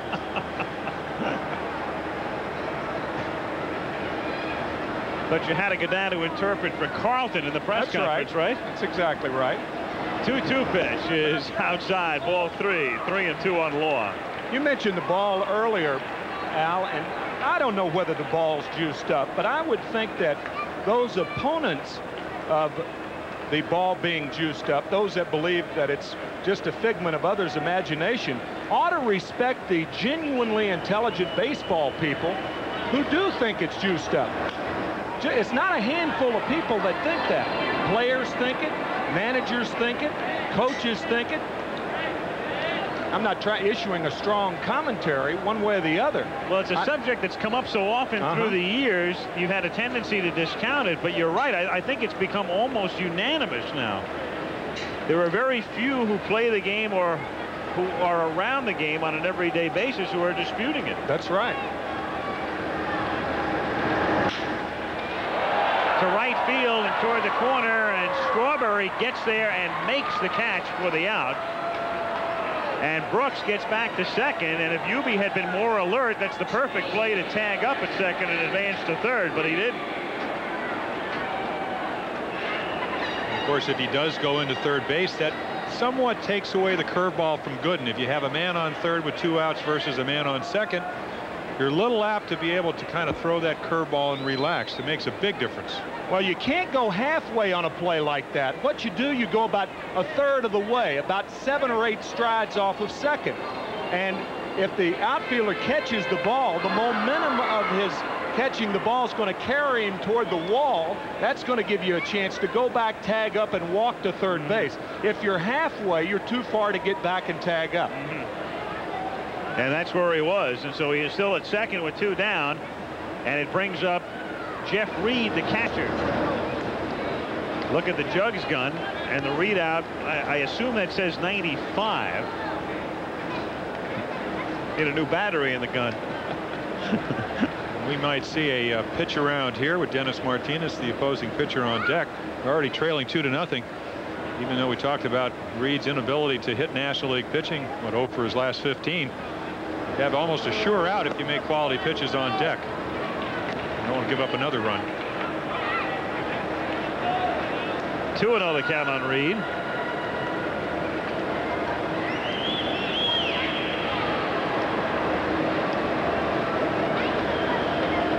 One of those situations you could almost think, if you're a pitcher, that he's going to go up there and look for the curveball. And of course, the one thing that Gooden really separates him from a lot of other people is both his fastball and curveball, as far as I'm concerned, are equals. You can look for it and still not hit it. Not too many pitchers that I've ever seen in 20-some years you can say that. And I'm sure Jeff Reed will embellish on that story later on, that Dwight Gooden in his prime pitched around him when he was hitting $1.25. And that's his average right now, folks, 125. Hopefully that will not be his highlight of his career. Remember when I was hitting 125 in Montreal and he pitched around me? Now Martinez comes to the plate. Montreal on top 2-0.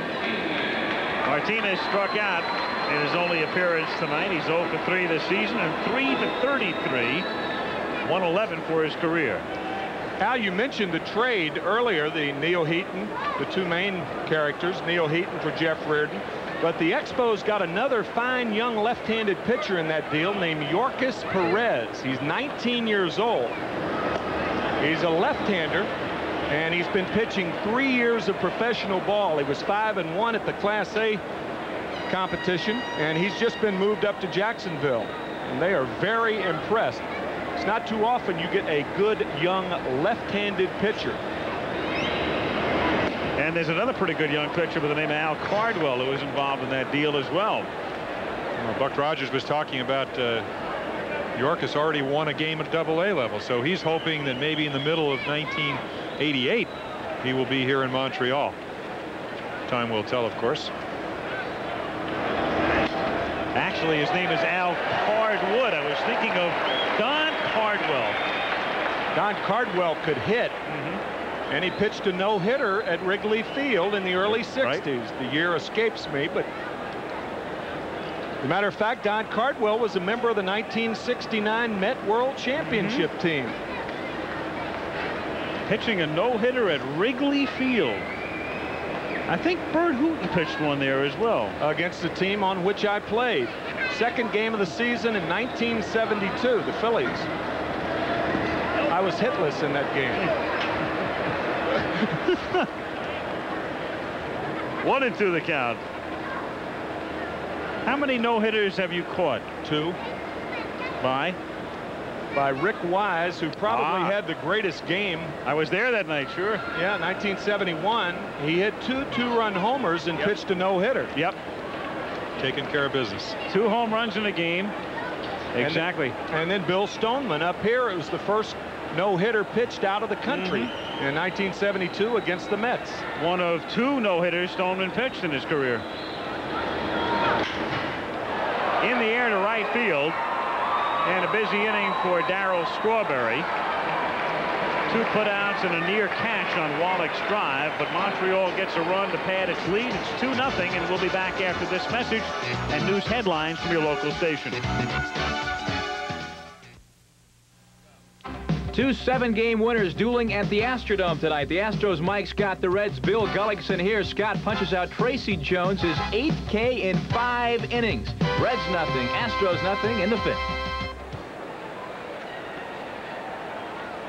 And Other scores: Philadelphia beat Chicago 3-2. Pittsburgh and St. Louis at Busch Stadium 1-1 in the fourth. We just told you about Cincy and Houston. No score at the Astrodome. Here, 2-0 Montreal, fifth inning. And Howard Johnson up there to bunt. Takes low for a ball. In the American League, the Yankees lead Baltimore 6-2 in the sixth. Detroit leading the Blue Jays 2-1. Toronto had its 11-game winning streak snapped yesterday. Minnesota leading Milwaukee 4-0 in the fourth inning. Oakland out in front of KC 2-1 in the fifth. The other two games later. Fly ball to left center field. Tim Raines is there to put it away, and Johnson is out number one. One gone here in the fifth inning, and that will bring up Rafael Santana. Funny thing about Santana, here's a guy, he's a shortstop from the Dominican, so you naturally assume he's got a tremendous amount of speed. In his entire career, he has one steal. That's in almost 1,400 at bats. But we mentioned earlier how much better the Mets are when he's playing shortstop. They're 3-12 without him at short, and 28-17 when he's in the lineup. Very valuable man. In talking to Davey last year, talking about Davey Johnson, he said, I said, are there any weaknesses that you think you have in your ball club? And he said, yeah, when I take Santana out late in the game to pinch hit for him, I don't have anybody else to put in. And we're a poor defensive club late in the game, and a lot of times that's how you're going to win ball games. And I don't see anybody that they have really replaced him with, or a utility guy that really can take his place and play as well defensively. And even though he's hitting well, they still keep pinch hitting for him. 2-1 the count. Sam Palazzo, right of the screen, the Mets third base coach, last year managing at Tidewater. And that's the route that Davey Johnson took. Tidewater to New York anyway. Davey didn't have to stop at third on the way. 2-2 the count on Santana. Dennis Martinez, 32. When he came up, a cross seam fastball. The ball took off in the strike zone. Tonight, took a look at that last pitch. Good sinker. He's gotten behind, but he's been able to make quality pitches. Wallach fields on a hop. Gets him for the out. Two down. And Dwight Gooden will be coming to the plate. So Martinez allowing just two singles. One by McReynolds in the second, the other by Hernandez in the fourth. He has walked one, struck out two. And all of the parts coming together right now for Buck Rogers and the Montreal Expos. Well, he explained this team. He said, you know, this is a team of projects. And Dennis is one of his projects. He was very disappointed when Dennis chose to be a free agent. As I said earlier, he pitched fairly well at the end of last season, but when he first came over here, I think that might have attributed to the 3-6 record.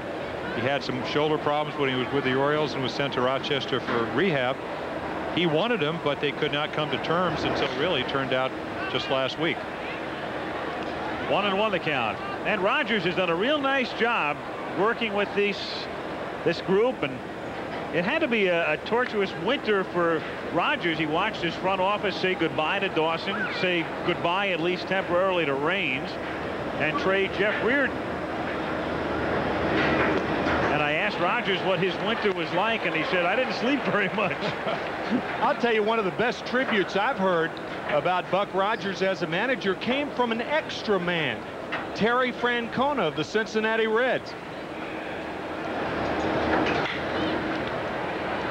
Gooden grounds one down to Brooks, and he gets him for the out. And we'll find out what Francona had to say when we come back in the bottom of the fifth. Montreal 2 and the Mets nothing. Now, if you're wondering how this roof is held in place, that's what it looks like outside Olympic Stadium in Montreal. Erected in the early 70s and opened in time to host the 1976 Summer Olympics. The team moved in here in '77, and through the years they kept talking about the roof, and it was in storage in France and all of the problems they went through and yada yada yada, and then finally in 1987, some 10 years after the ballpark opens, we've got a dome, but no air conditioning yet. Bottom of the 5th inning as Candell fouls it away in the count 1-1. Something I can't understand is the material out of which it's made. What's it called? Kevlar? Kevlar. Kevlar. K-E-V-L-A-R. Sounds like a Greek cookie. It's made out of the same material that they make bulletproof vests out of. That is strange. I can't figure that out. What's going on? Well, with a lively ball, I guess they planned ahead. Right. A lot of shots hit there. Yes. Yeah. Case Kingman comes back here, right? Moon shots. Yeah. Kingman once hit the rim at Olympic Stadium in Montreal. That's grounded to the left side and surrounded by Santana, whose high throw is pulled down by Hernandez. One gone. Winningham coming to the plate. And what was it that Francona said about Buck Rogers? Terry Francona. You talk about a credible source, because he was an extra man here with Montreal. He didn't play regularly. And when a player goes to another club and doesn't play regularly, when he thinks he should have and still says the manager was a good manager, then that's a pretty good source. Meanwhile, next Monday, Montreal again featured. Some of you will see their game with the Cardinals, or Kansas City against Oakland next week on Monday Night Baseball. Winningham fouling it away, and the count is 0-1. Well, Brooks also talked about what a great job Buck Rogers has done, mainly because he said this is a team of basically role players. So I told Buck, I said, you know, you're getting glowing tributes from your shortstop. And he said, well, I have had to manipulate him. I said, well, that is why you're here. I mean, just think, what if you couldn't do it? I've seen graphics broken down, but Steve Hurd adding a new twist right there. The United States mark and the south of the border mark, or the south of the border and north of the border figures. Well, that all happened back in '84. He came up here, went 5 for 10. He deked him into trading him up here, and then he only hits in the United States until this year. Outside of the count, 1-2. He said the best thing that ever happened to him was getting sent out last year. He was beaten out in the spring training of '86, as you look at the numbers, by Mitch Webster. But what about the Dominican during winter ball? As it gets by, Johnson goes down the line, and McReynolds will have to track it down. And Herm pulls in at second. And they will rule it a double. Winningham's second hit. Winningham had an 11-game hitting streak snapped yesterday. He got into the game late, only came up once and was 0 for 1, but he's starting a new streak tonight. Once again, a play dictated by the softness of the dirt here off the artificial turf. Winningham right away. You see Ronnie Hansen waving him in to second base. Makes it easily. And we saw the throw from Tuffle earlier. Didn't really figure in the scoring. Well, it did because Wallach scored, but eventually the runner that went to second didn't score. But right there, that's a very difficult play with 2 strikes. Johnson's back. He has to come to his right. He figures he'll just play the bounce and doesn't get one into the corner for a double. Tim Raines now, who is 0 for 2, comes up hitting .362. Raines hit the ball hard yesterday, but wound up going 0 for 5 against the Phillies. So Tim in a little mini slump here. Well, I asked him how he stayed in shape till May 1st, till he signed. He said, I worked out with high school down in Palmetto. I got over 200 swings a day, much more than I would have got in spring training, but no live pitching. Did not hit off a live pitcher really until he came up here. He had a batting cage down there, lifted Nautilus and things like that. Doesn't appear to have hurt him. Takes a strike at the count, 1-1. I'll say. Tim, how does Gooden look to you tonight compared to the way he looked a week ago Friday? He looks about right, even though his strikeouts are not up. He had 5 strikeouts in his first outing in 6 2/3, 10 last Wednesday, and only 2 tonight. Half swing strike at the count, 1-2. Of course, a lot of that has to do with the lineup that you're facing. The Montreal Expos, more of a contact team, have a lot of guys that do not strike out a lot. But you could go down the litany of stats about Dwight Gooden, but one of the most shocking things that really stands out, it comes glaring at you, is that he struck out 10 or more in 32 of 102 ball games, including tonight. Almost a third of the time he's reached double figures in strikeouts. That's remarkable. And he takes care of Tim Raines here. So Raines is now 0 for 3 tonight and 0 for 8 in the last 36 hours. Strikeout number 3 for Gooden, and it brings up Wallach. Well, this is a curveball he had the first time he pitched this year against the Pirates. And as Tim said, only 5 strikeouts. I think the most impressive thing about his second start in Wrigley Field is you talked about the 32 times with 10 or more strikeouts. He's done it 5 times where he's had 10 or more strikeouts and no walks, so he had excellent control. Now, just to put it in perspective, that's perfect. 32 of 102, and then there was Palmer.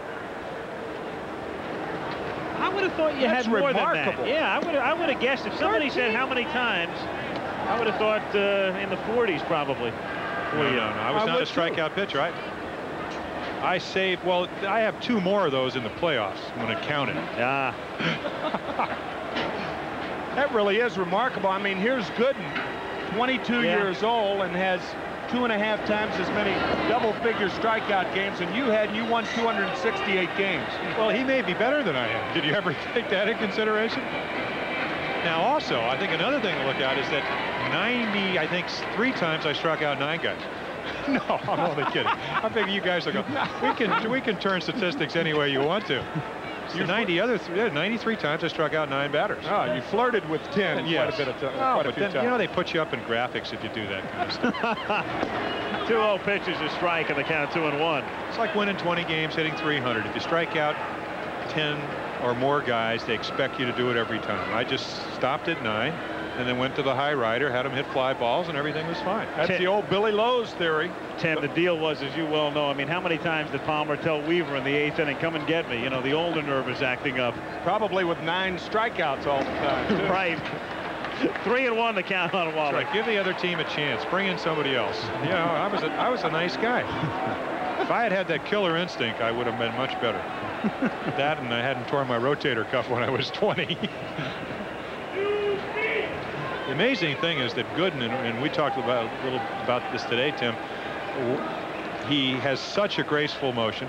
He uses his whole body, tremendous drive with his right leg, follows through, doesn't throw with an upper body very much like I did. Wraps his arm a little bit at the end of his delivery, but very fluid. He's behind the Wallach, 3-1. Winningham at second with 2 down. And it's hit down the line, foul, and the count is 3-2. I'll tell you, Jim, and this is an amazing stat given to me by Steve Hurt. You had 13 more times that you reached double figures, 13 more than Joe Niekro. 482 major league appearances, and he has never struck out 10 or more batters. It's remarkable. Never would have guessed that. Joe, of course, doing real well with the surprising Minnesota Twins. He's 2-0. Minnesota on top of the American League West. The way his knuckleball is fluttering in that dome, he's liable to get his 10th one of these days. Maybe. Tom Kelly, the manager of the Twins, all the players said they really look forward to playing for him. And in talking about Joe Niekro, took him out after 6 innings, brought in Baron Gare. Said his knuckleball wasn't knuckling. Let's get you out of there. You did a nice job, and they win the ball game. Wallach fouls one right off his foot, and it's still 3-2. And of all the guys to writhe in agony, this is probably the last one that Buck Rogers would like to see right now, because Rogers was saying before the game, talking about all of the contributions made by various people, he said the key guy has been Wallach. Well, Tim had a tough year last year. Let's see, he fractures his little toe coming out of spring training. Then he sprains his wrist. You take another look at it. You can see the protection on his left. Really looks like a shin. Pull hitter. A lot of times you turn on that ball just there. You see it hit the inside of the ankle, right where the protection isn't. And then he fractured his left foot at the end of the season. So 86 was a tough year. You saw the numbers, 9 home runs, 54 RBIs already this year. Healthy Tim Wallach is an impressive player. Really one of 3 guys in the last 5 years that has averaged 17 home runs over 78 RBIs. The other 2 guys are Mike Schmidt and Dale Murphy. Good company. Pretty elite company. Tell you, a lot of times you can tell what kind of a hitter. I know this sounds strange, as that ethyl chloride is applied, and all that does is make it hurt worse. Be interesting if he hands the shin guard to the trainer and says it didn't help. You take it. It slows me down. Nope. Move it over. Yeah, he's going to reposition that thing right now. I was going to say, a lot of guys who wear that more than often are low ball hitters, because they get a lot of balls down there. They drive them hard and with authority, and that's why they have to wear protection on the shins and the foot area. Also, you see Buck Rogers talking to him when he broke his ankle, fractured it in September. He played 2 weeks afterwards until he said, oh, well, you know, it still bothered me. Let's go take some x-rays. So he is a gamer. So Rogers coming back to the dugout as Wallach gets ready to stand in again with a count 3-2, and Brooks on deck. 2 out. We're in the bottom of the 5th inning. Montreal leading 2-0. Winningham the runner at second.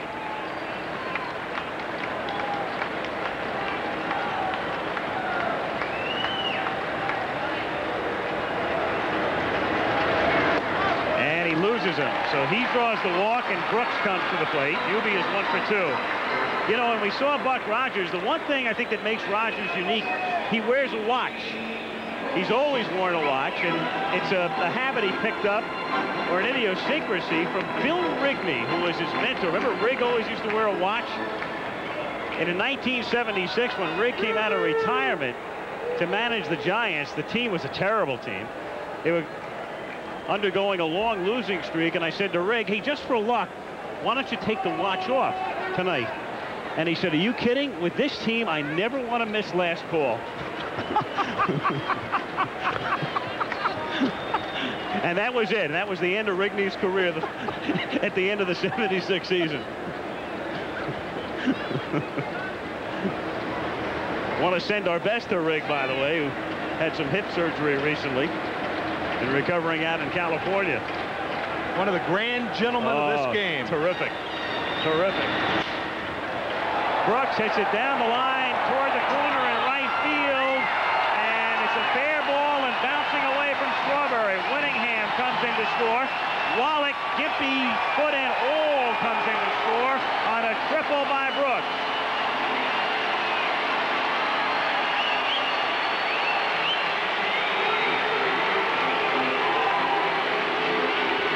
Well, somebody's got to be there. Darryl Strawberry cannot be expected to go to the fence and then track it down into right center field. Tim Tuffle, the second baseman, really has nothing else whatsoever to do but to go toward the ball. Timmy doesn't do that, and watch how far Strawberry has to run as a result.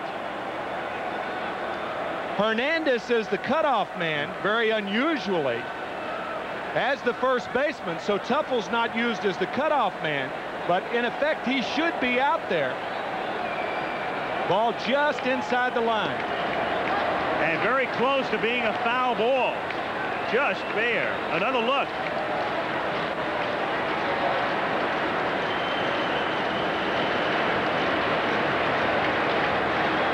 And it appeared that it hit in foul territory as we looked at it from that angle.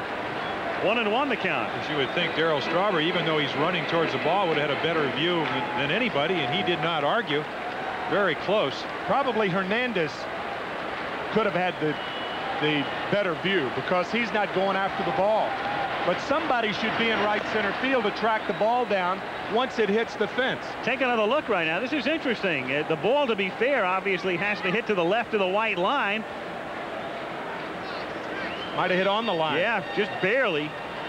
Might have kissed it, but it doesn't look like it in that angle. Speaking of angles, the angle of that wall dictated that the ball's going to come back toward the second base position. Not being too tough on Timmy, but somebody's got to be there. I know one thing, McEnroe would have screamed about that call. pitch is inside, and the count 2-2 on Galarraga. You have Tim Wallach running from first base. Tim Wallach just got plunked on the ankle, so he's not going to get around that quickly, get around the bases that quickly. So if somebody is out there to field the ball, and we think Tuffle is the guy, there could have been a play on him at the plate. 3-2 the count. Brooks winds up getting credit for a 2-run triple. Montreal on top 4-0. Gooden has yielded 7 hits. He has walked 3, struck out 3.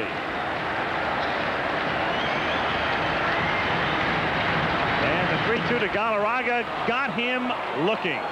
Again, second time he has struck out looking. And the Expos are gone in the 5th inning, but they add a couple, lead 4-0 as we go to the 6th, and we'll be back after this word from your local station.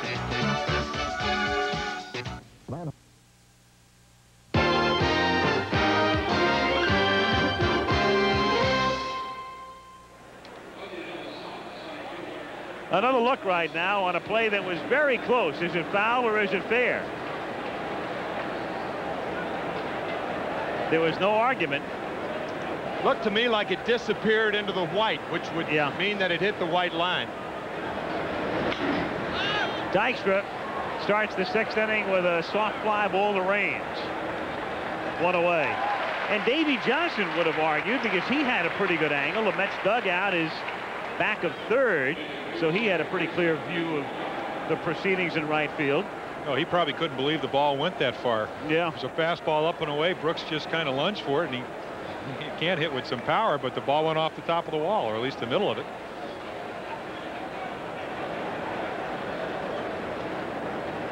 One gone in the 6th inning, and Tim Tuffle is the batter. He's walked and flied out. Dennis Martinez. 2-hit shutout through 5 as Tuffle hits one foul, and the count is 0-1. Martinez, remember, allowed only 3 hits in 7 innings against the Pirates the other day. 2 in 5, so Buck Rogers has to be ecstatic. Well, this is one of the projects he talked about, giving him a chance.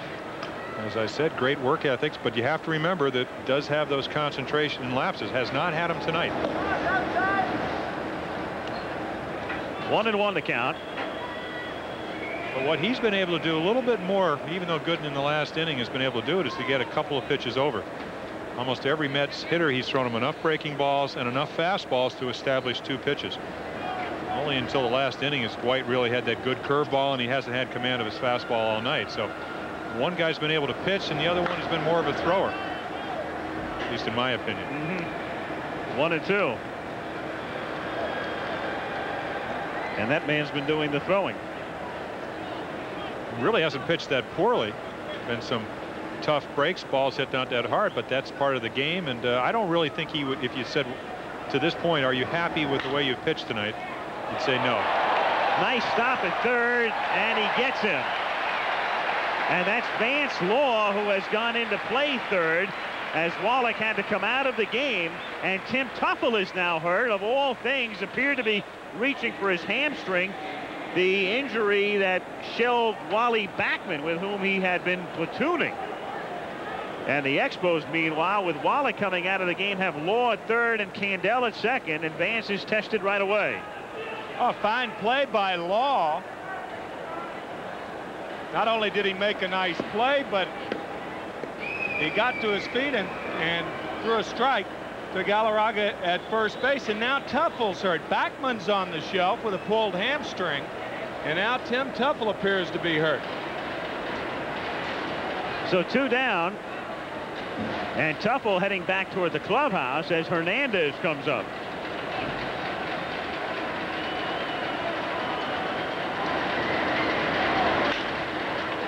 And Keith hits it to center, and Whittingham has trouble and drops the ball. Hernandez on his way to second. Here's the throw. It is not in time. Hernandez hitting a bullet to center field. Whittingham appeared to have it gauged, and then it sailed on him. And it's an error. A 2-base error on Herm. You talk to all outfielders and they say sometimes, especially for a center field, the ball hit right at you is the most difficult. It knuckles. Winningham, as we said, find the defensive center fielder just doesn't make that play. Of course, from up here, you can't tell whether he lost it. The ball was hit hard. It should have been an out. Now Carter comes to the plate. Gary with a 9-game hitting streak, but hitless tonight. He is 0 for 2. We'll get a report on Wallach for you. And also we'll see about Tuffle. The Expos right now have Law moving to third from second. Candell has come in from second base or from right field to play second. And Mitch Webster is in the game in right. And that means Webster is hitting in the cleanup spot.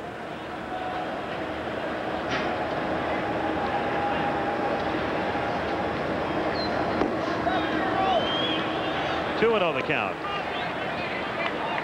Another look. Right there, it keeps the ball from being a triple, even though Hernandez doesn't run, but it's a ball that he normally catches. The ball was hit awfully hard. It might have taken off, so. But that's why you're out there, and as I said, that's why he usually, the play he's going to make easily. I want to respect the 2-0 changeup. With a 4-run lead. 4-0 Montreal. We're in the 6th inning. Well, it's a nervy pitch, but when you get it over, it does make Carter have something else to look for. Again, some respect.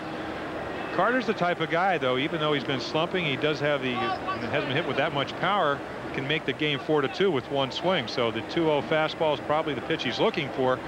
Throw him something else, you get it over, you're going to be that much more effective. High fly ball to left field.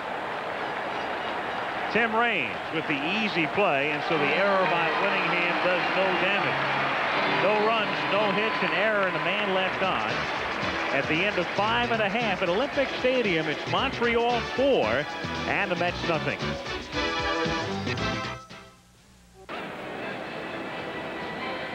Back in Montreal, Al Michaels along with Jim Palmer and Tim McCarver. Another look at Herm Winningham.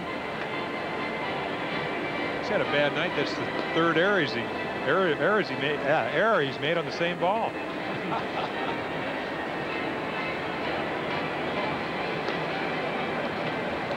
And we thank you for the, I guess they didn't have enough room for Palmer's name. No, they just. Craig Janoff saying that's your on camera for the night, Jim.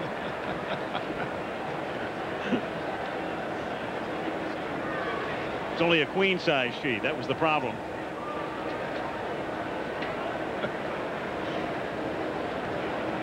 Bottom of the 6th inning. Vance Law to lead things off.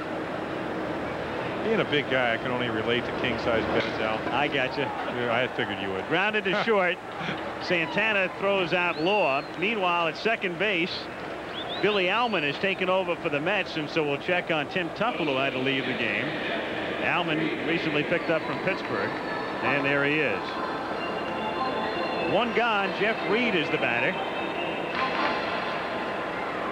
Detroit beats Toronto 2-1. Second loss in a row for the Blue Jays. Terrell over Key.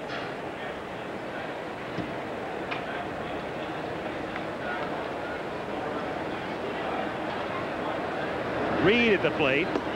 Strike. I knew we were in trouble when Palmer referred to, was it Winningham as diminutive? I mean, is 5'11" diminutive, Tim? But he plays smaller. You don't understand that. When you were down in the trenches, as was I, before the game, he looked about 5'9". Your size. Fouled away. Well, the count 1-2. Yeah, I'll tell you, from the way you pitched, I would imagine that perspective made a lot of hitters look smaller than they really were, because you were a stand-up type of pitcher, as opposed to a guy like Dwight Gooden, who uses his back leg, and a guy who's in this ballpark tonight who used his back leg better than anybody, and that's Tom Seaver. Sure.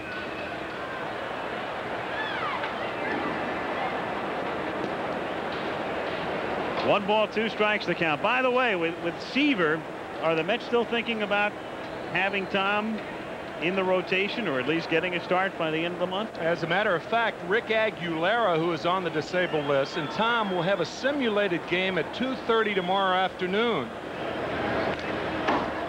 Tom went down to Tidewater. He started the exhibition game on Thursday. He worked 2 1/3 innings and gave up 7 runs, and he was genuinely embarrassed. Davey Johnson said it's no big deal. Get your work in, throw 60 or 70 pitches. But Tom was genuinely upset about that. There's number 41. At age 42. Has to wear those comfortable shoes when you get a little bit long in the tooth, you know. 2-2 the count. But really, when you talk about Tom, you and Tom, both right-handed, both great right-handed pitchers, Jim, seriously. But 2 different pitchers in that you were straight up more and Tom dragging that right leg. Well, that's why he's been able to pitch as long as he has been, as effectively as he's been able to, and also stay away from shoulder and really elbow problems, because he does have the perfect compact delivery using the total body. Dwight Gooden, very much like that for a tall guy. I mean, Gooden, Seaver is, what, about 6 feet, 6'1"? Gooden almost 6'4". So maybe he uses his leverage a little bit more, but does have a lot of thrust from his right leg when he pushes off. I think it's interesting the influence that Tom Seaver had on that whole staff back in 1968 and 9 and 70. Reed takes a call, 3rd strike, and so Jeff goes down. Gooden has his 4th strikeout. And another look at Tom. You saw a whole bunch of Seaver clones coming up. Craig Swan is the first guy who comes to mind for me. Of course, Nolan Ryan. Nolan Ryan, of course, and obviously still pitching, the all-time strikeout leader. Jerry Koosman pitched till he was 42. Tug McGraw pitched till he was 39. And I would think that a lot of the pitchers that pitched on the staff with the Orioles more or less emulated you, Jim. I would like to think they did, but I don't think from a style point. It just seemed, if you looked at the Mets from that ilk, Rube Walker, who was a catcher, who was a pitching coach, it's almost like he said, okay, all the Mets pitchers are going to throw this way. And I think that's why you've seen Ryan be able to pitch really to 40 years of age and be able to throw with a velocity. The one thing that impressed me about Tom Seaver last year is he still has good velocity. He can give you 6 or 7 innings. Whether he'll be able to do that this year is another thing. Accelerated spring training, only through maybe for the last 3 weeks. Tough. Martinez takes a call, 3rd strike, and so Dwight Gooden has his first 1-2-3 inning. It comes in the 6th, and we go to the 7th with Montreal leading the Mets 4-0. Back in Montreal, Jim Palmer spent his whole career in the American League, so he never pitched here. Did you realize, though, Jim, that Tim McCarver played here, and not only played here, if I am not mistaken, didn't you play about 6 or 7 games at 3rd base for the Expos in 1972? I most certainly did, and about 6 or 7 in left field, and that project was Gene Mock was the manager, as a matter of fact, and that project didn't last long. Is that where his nickname Little Genius came from? With or without the catcher's bird? That proved that he was not a little genius during that period, putting me at 3rd base. Jimmy, I always wondered about one thing. Everybody said, you know, you had such a great influence and working relationship with Carlton, and yet you were traded in the middle of that incredible Carlton season when he won 27. Actually, he was 1 game under 500 when I was traded. He was 6-7, and John Bateman caught the majority of his games, and Lefty won 15 in a row that year. Wound up winning 27 games for a team that won a total of 59. 7th inning, Strawberry has flied out and lined out. He's hit the ball hard twice, but for naught. He'll be followed by McReynolds and Johnson. It's 4-0 Montreal. Trying to remember back, it had to be John Bacabella who was the catcher for Montreal at the time. Over at Parc Jarry. Parc Jarry. That's the way the PA announcer used to announce Bacabella coming to the plate. John Bacabella. And who was it? Terry Humphrey? Yes. Was the other catcher? Mike Marshall in relief. Down the line in left field and out of play. Was Coco LeBoy on the team at that time? No, he wasn't. I played with the Cardinals in the minor leagues with Coco. Actually, not in the minor leagues, in spring training. But Coco was a drafted player by the expansion Expos in 1969. Some of the great names in the Expo past. Mac Jones, Jim Mudcat Grant was their first ever opening day pitcher. And Darryl Strawberry gets rung up. Strikeout number 3 from Martinez. The report, meanwhile, on Tim Tuffle's strained left hamstring. That's why he's out of the game. Well, they've already lost one second baseman, Wally Backman, with a strained hamstring, so they have to be fairly disappointed. Tuffle, as we've seen tonight, often maligned for his defensive liabilities. You talked about maybe not really. I doubt if he knows, even though he's been playing for 4 or 5 years, that he maybe should go down the right field line. That's hit by Law, and down the line in left field. Raines over to cut it off, and McReynolds is on his way to second, and Kevin in there with a double. And that's the first extra base hit off Martinez. So McReynolds a double with 1 gone in the 7th inning, and Johnson will be the batter. Martinez tries to come inside on McReynolds. That's where the National League tries to pitch Kevin. And Kevin's so strong, he just fists it to left field and would have had a double had Tim Raines not bobbled that ball. Now Johnson is 0 for 2 as he climbs in, batting .245. Funny, thinking about Seaver, and we were talking about the Expos, it points up how long Tom has been around. The Expos are in their 19th season now. They were born in '69. The first ever game for Montreal was in Shea Stadium in New York on April 8th, '69, and the pitcher, Tom Seaver. And the first pitch in an Expo game in history was Seaver delivering to Maury Wills. 0-2. Who was traded that year along with Manny Mota for Ron Fairley and I believe Bob Bailey, both coming to the Expos. I played in the first game in this ballpark, and Dow Maxfield hit his only Grand Slam home run to right center field at Parc Jarry. A game in which the Cardinals lost 8-7. Parc Jarry. Dow Maxfield now, of course, the general manager of the St. Louis Cardinals. That's grounded foul. Funny, they won their home opener 8-7, and they won that game at Shea Stadium 11-10. Grant started, but he was gone by the second, and Seaver was gone early. Final score in New York tonight: the Yankees beat Baltimore 9-2, and Tommy John at the age of 44 is now 7-2. And with Toronto losing, the Yankees are now 2 back.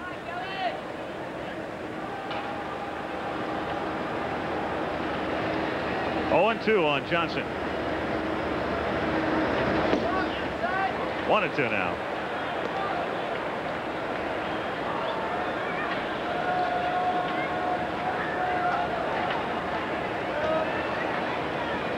Four runs, 7 hits, and an error for Montreal. 0-3-1 for New York. And activity in the Mets bullpen now, with Jeff Innes throwing. He worked yesterday briefly in Pittsburgh. Popped out of play. 1-2. Gooden and Stottlemyre. And it's been, well, you'd have to say the weakest of his 3 outings so far.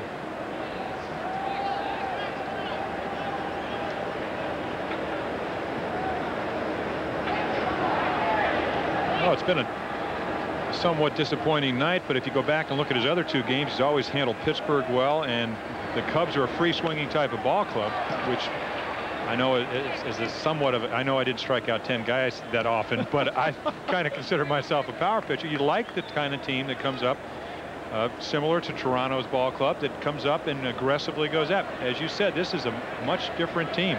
Contact, you're not going to strike out that much. They put the ball in play, and they hit the ball all over the ballpark. I think one of the adjustments the National League made last year, as opposed to 1985, is they started laying off the high fastball from Gooden.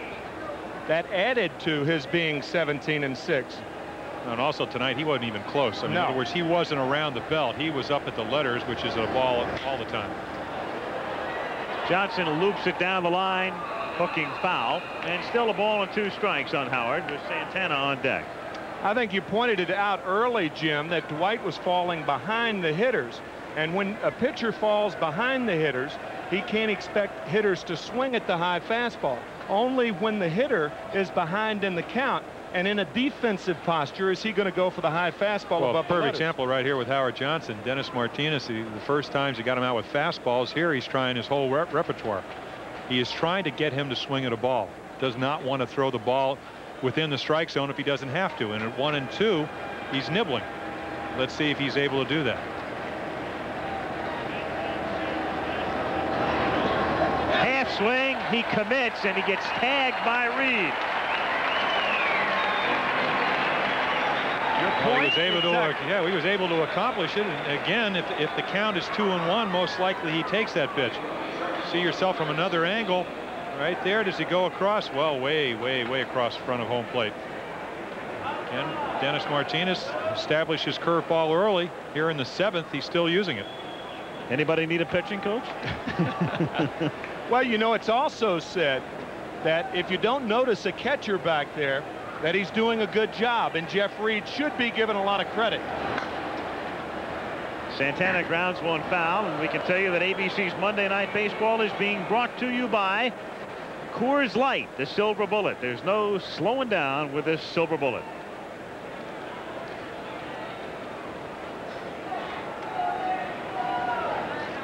Two out. McReynolds at second base. 0-1 the count on Santana. With the pitcher's spot due up next, and Mazzilli already out of the on-deck circle. 0-2. Perfect illustration, Tim, of Jeff Reed. Calls for the fastball, sitting in the middle of the plate, just kind of slides to the outside corner, gives the home plate umpire a great look, receives it right on the corner. As you look at Lee Mazzilli, who will most likely hit next if he has a chance to, with 2 out here in the 7th. And if he doesn't get to hit, Gooden will probably go one more inning. By no means maligning the offense so far of Jeff Reed, but when you're hitting $1.25 and still in the big leagues, you have to be a good catcher, and I think he's showing tonight that he does move around very well. Great pitch selection, the hidden game. And he caught Dennis the last time he pitched, so he's pitched twice and he's had Reed both times. And Santana gone on strikes, and so Dennis Martinez strikes out the side. He had struck out 2 through 6, and he strikes the side out here in the top of the 7th inning, and that, for the moment anyway, keeps Dwight Gooden in the game for another inning. At the end of 6 1/2, 4-0 Montreal. And so following Nightline, it's ABC Monday Sports Night. And a reminder that coming up this weekend, the U.S. Open Golf Championship from the fabled Olympic Club in San Francisco. Saturday, 3rd round coverage at 2:30 Eastern Time. The U.S. Open this weekend on ABC. We go to the bottom of the 7th inning. Casey Candell to lead things off. Candell 0 for 2 plus a walk. Lifts it in the air to shallow left field. Santana telling McReynolds he'll handle it, and he ain't lying. 1 away. 1 pitch, 1 out. Winningham will be the batter, and we can update some scores for you. Phillies beat the Cubs 3-2. If Montreal wins, by the way, they'll move into second place. Pittsburgh and the Cardinals 1-1 in the 7th. Houston leading Cincinnati 1-0 in the 7th inning. Mike Scott has 13 strikeouts. In the American, the Yankees beat Baltimore. Tigers knocked off the Jays. Minnesota leading Milwaukee 5-0 in the 8th inning. Oakland leading Kansas City 5-4, and Mark McGwire has hit his 21st home run of the year for the A's. And the other games underway shortly. Winningham takes outside, ball 1. 1-0 the count. 0 for 11, 2 for 3 tonight. He's hot. As he said, he's due. And the other one was a deflected shot at Howard Johnson, who was probably the hardest hit ball of, more so than 2 base hits. An example, excuse me, Al, Scott with the, what, 12, 13 strikeouts against Cincinnati. I mean, is Cincinnati becoming another big red machine? Great offensive ball club. Team that I faced in the '70 World Series that basically not much pitching, but can certainly score some runs, and a very aggressive hitting ball club. So if you're going to strike guys out, it's nice to have guys going up there, not taking a lot, aggressive hitters. It's not the case here. Montreal, very selective. Bobby Winkle is trying to get them all to hit ball back up the middle, even the home run hitter, Tim Wallach. 2 balls and a strike to count. Ball 3, and the count now 3-1. Reds are becoming a big red machine offensively, as you say. Pitching-wise, though, it's a whole other story in Cincinnati right now with Soto on the DL and Browning going down. And Jerry Royce was released, right. 0-5. Ron Robinson has moved into the starting rotation, and Bill Landrum was recalled. What a fine young arm he has. But when you think about it, with the exception of Houston and possibly Los Angeles, everybody in the National League is looking for a starting pitcher. Right. Where are they?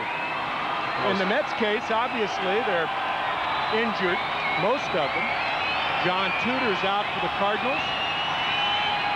It's funny, in addition to hearing so much about the juiced-up baseball this year, the other thing you're beginning to hear a lot is about the quality of pitching diminished to the point where a lot of people are saying they can't remember top to bottom in a general sense the pitching being this weak, and he's picked them off at first base.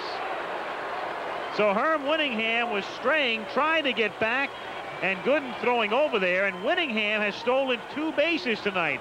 Had designs on the third, but Gooden nabs him this time. That's really that balk move. He appeared to be in there. It looked like his hand was in there.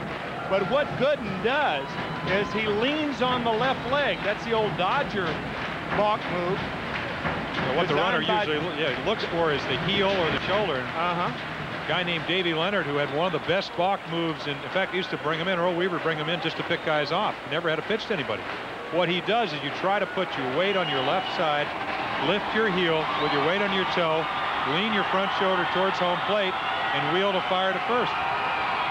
Now, if the umpire will let you do it, it's fine. Now, there have been more balks called in the National League this year than any year in recent history, and the same in the American League. Balks are up 61% in the National League alone.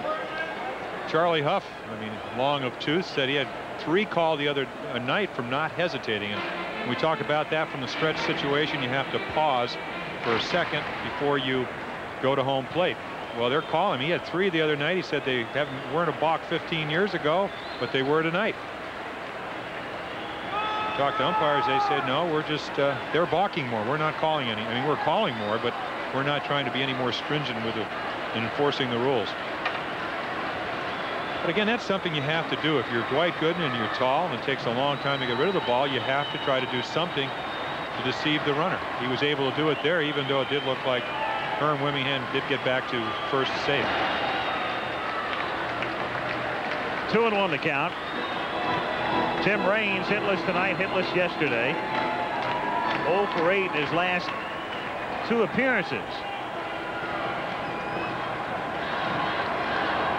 So scuffing the ball is cheating, but deceiving the runner at first is not cheating. Only if you get caught, then they call a balk.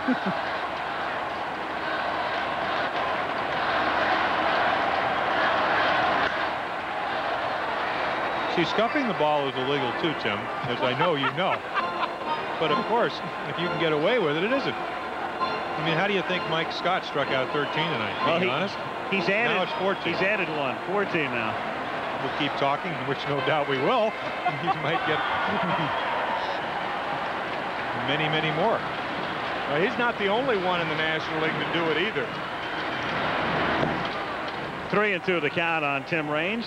I mean, they're even accusing Nolan Ryan because he's come up with really a with the seam fastball to go along with that riser he's thrown for the last, seems like 20 years. And they're accusing him of turning the ball over, scuffing it, cheating. Whatever he's doing, it's working. He struck out 11 the other night against the Dodgers. We were talking about striking out 10 or more. That's 167 times for Ryan. And still 13 for Palmer. And Raines is gone. So Tim 0 for 4 tonight. That's 6 strikeouts for Gooden. His night is over. They'll pinch hit for him in the 8th with Montreal on top. 4-0.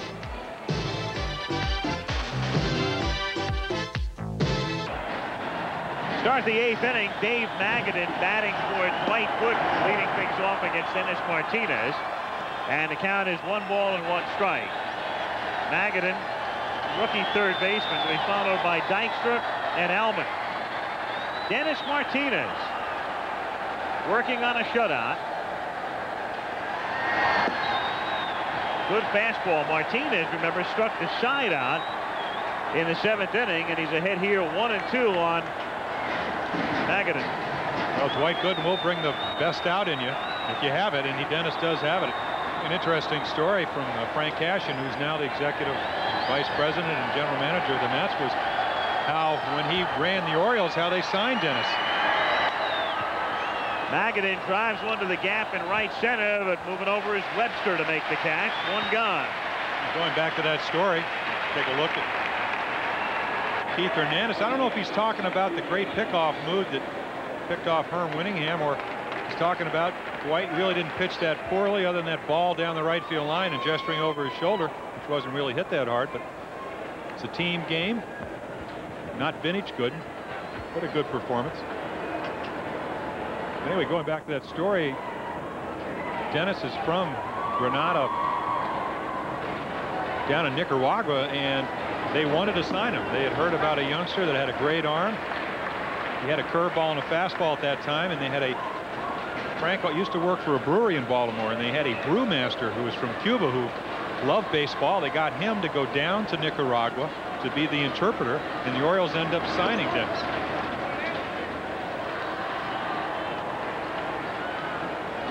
And he turned in some fine seasons in Baltimore. In the National League, since coming over, his only complete game was last August at Pittsburgh.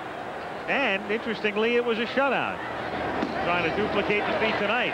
1-2 now. Well, I talked earlier about the alcohol problems, and seeing him over the winter in Baltimore, he seems to have battled those successfully. Of course, I think he also understands that will be something he's always going to have to battle. But the one thing, and we talked about this in New York the first couple games, Al, is that to really have a good pitching staff, Tommy John talked about Tom Seaver, what an older pitcher or even a starting pitcher wants to do is give club quality innings.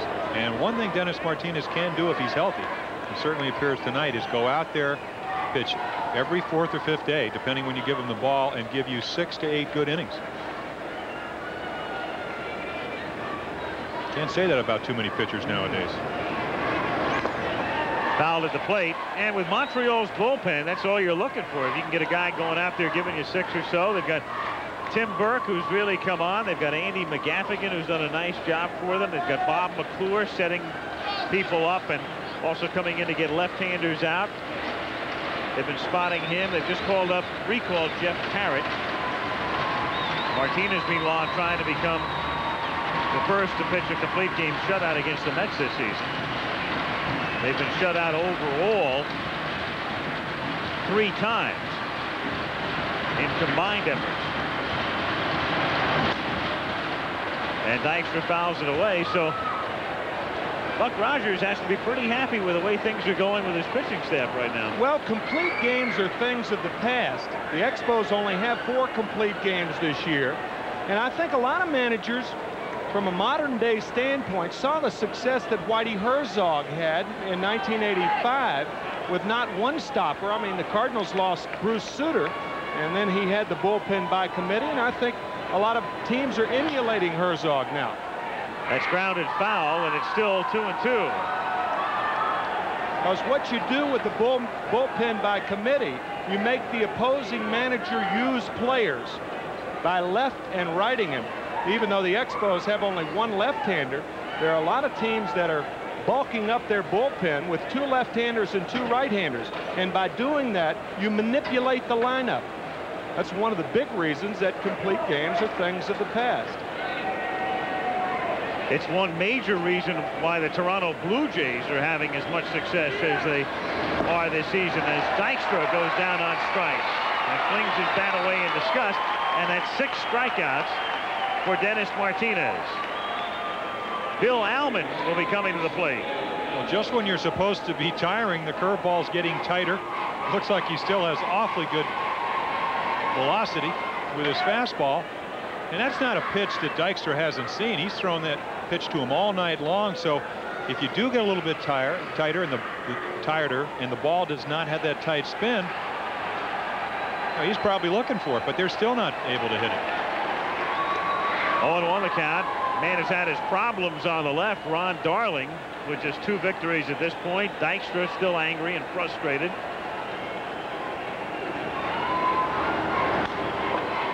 Grounded wide to third. Backhanded by Law. Long throw. Nice stretch by Galarraga for the out. And Martinez 3 outs away now from a shutout. It's still 4-0 Montreal after 7.5, and we'll return to Olympic Stadium after this word from your local station. A lot of cases, or in a lot of instances, that's what's happened with this ball club. I think everybody told us we were bad for so long that we just went out and everybody on this club has busted their tail to be good. And right now, they're almost good enough to be in second place in the National League East, and that's where they will reside when this one is over if they hold on. Because Chicago has lost, the Cubs would drop to third.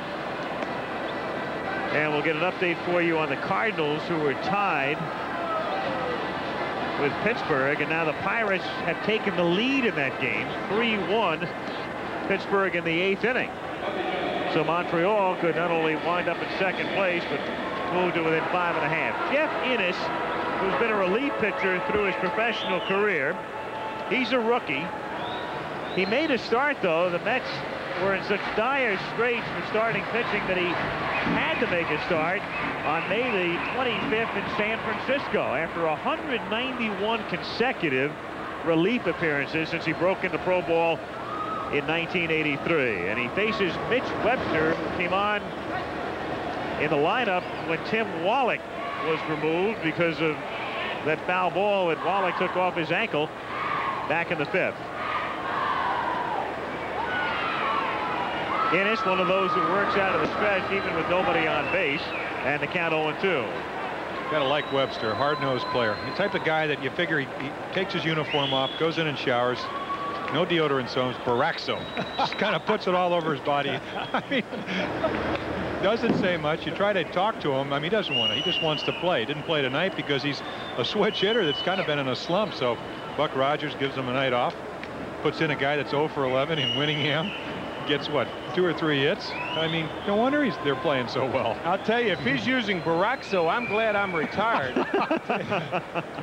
Imagine what Gary Carter's going through now. Baraxo. Oh, Baraxo. I don't know why. I love it. He fouls it away. Well, we talked last week about how Toronto has really gone in this Major League draft, and they've gone. I mean, George Bell hit about 7 home runs last week for $25,000. Here's a guy that got here to Montreal because of that same draft. Back in '85, they had Manny Lee and Lewis Thornton. They couldn't use him. They sent him back to the minors, and Montreal got him in a trade, and he really played well for him. Playing right field where Andre Dawson played last year. Good defensive outfielder. Beat Winningham out for the job in center field, so he can do a lot of things for you, and he's a switch hitter. 36 stolen bases. Led the National League in triples last year with 13. He's a good player. He's a guy who was drafted originally by the Dodgers way back in '77, and then he wallowed in that Toronto system. That's a tough outfield to break in with when you had Bell and Mosby and Barfield. Remember, he was playing in the minors behind those guys as they were coming up. Or in the case of Bell, after Bell had been plucked in the minor league draft in Philadelphia. Fouled away, and it's still 1 ball and 2 strikes to count. course, the rule is that if you do take a player in that major league draft, it used to be 25,000, now it's 50. He has to stay with your major league clubs, count as one of the 24 men. So a lot of times you get such a great steal that you take that risk. And that's what they did in '85, and Mitch Webster came over here to Montreal. As you see him take strike 3. So one gone. After that buildup. Yeah, I was thinking the same thing. Sure. Thanks, Mitch. Well, this is why he didn't play tonight. Buck Rogers said, as we see, I mean, a nice breaking ball from Ennis. He just said he has not been seeing the ball well from the left side, so give him a night off, and the only reason he's really playing because of the injury to Tim Wallach. One gone, and UB Brooks is the batter. Again, Brooks has been back in the lineup now only about 3 weeks. And he's hitting .319. Strike. And here's a guy who didn't play at all in August and September. Then the offseason. He gets a little over a month in spring training and then broke his wrist on the Danny Darwin pitch. So UB has played very sparingly, but hasn't lost that stroke as he drills one into left center, up the gap, off the wall. And as Dykstra gets it back in, Brooks winds up at second, and he has a single, a double, and a triple tonight.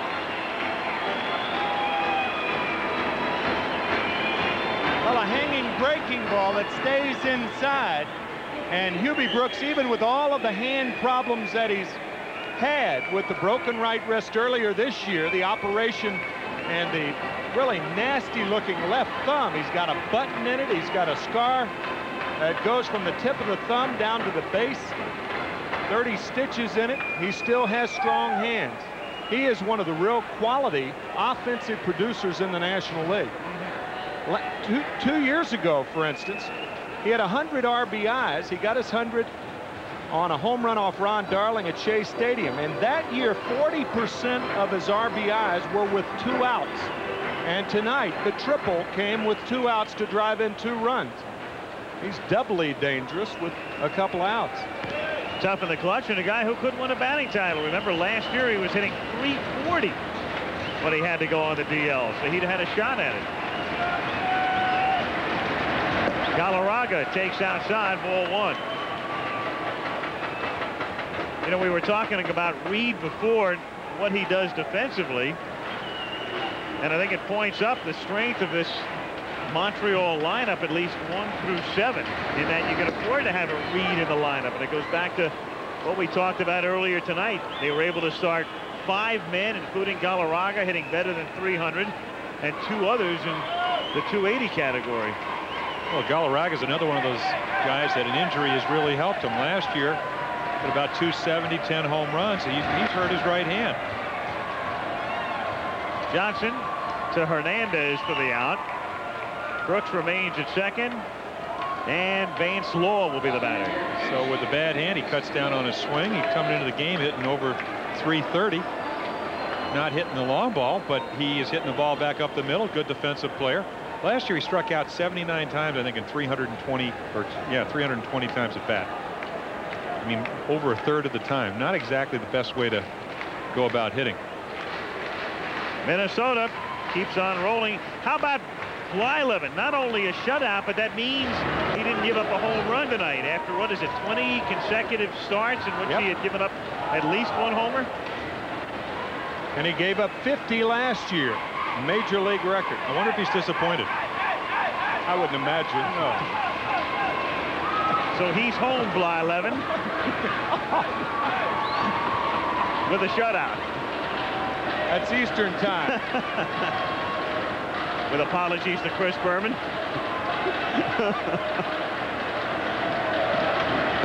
Law, half swing strike. Berman's greatest, though, is the San Diego John, outfielder. I am not a crook.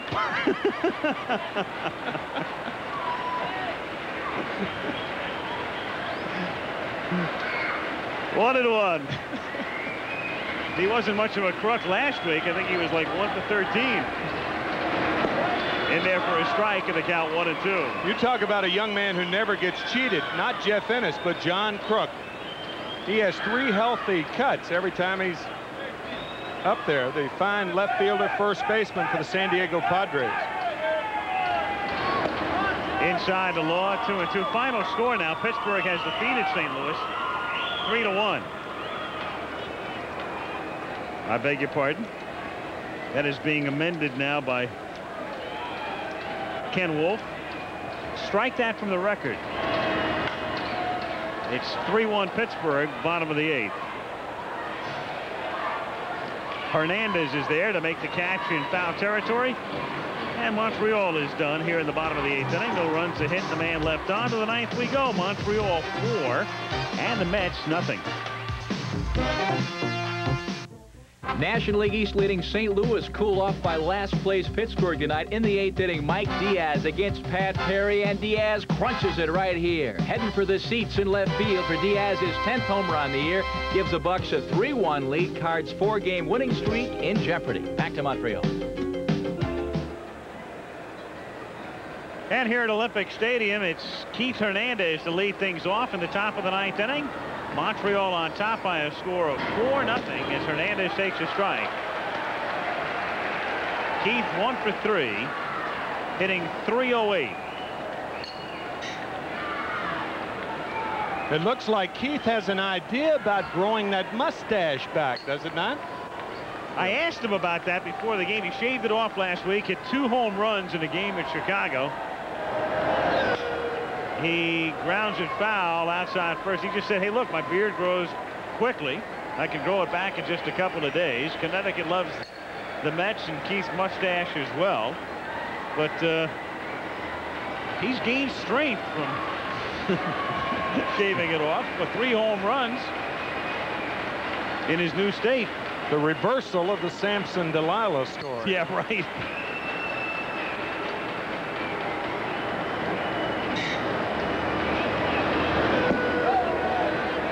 One and 2.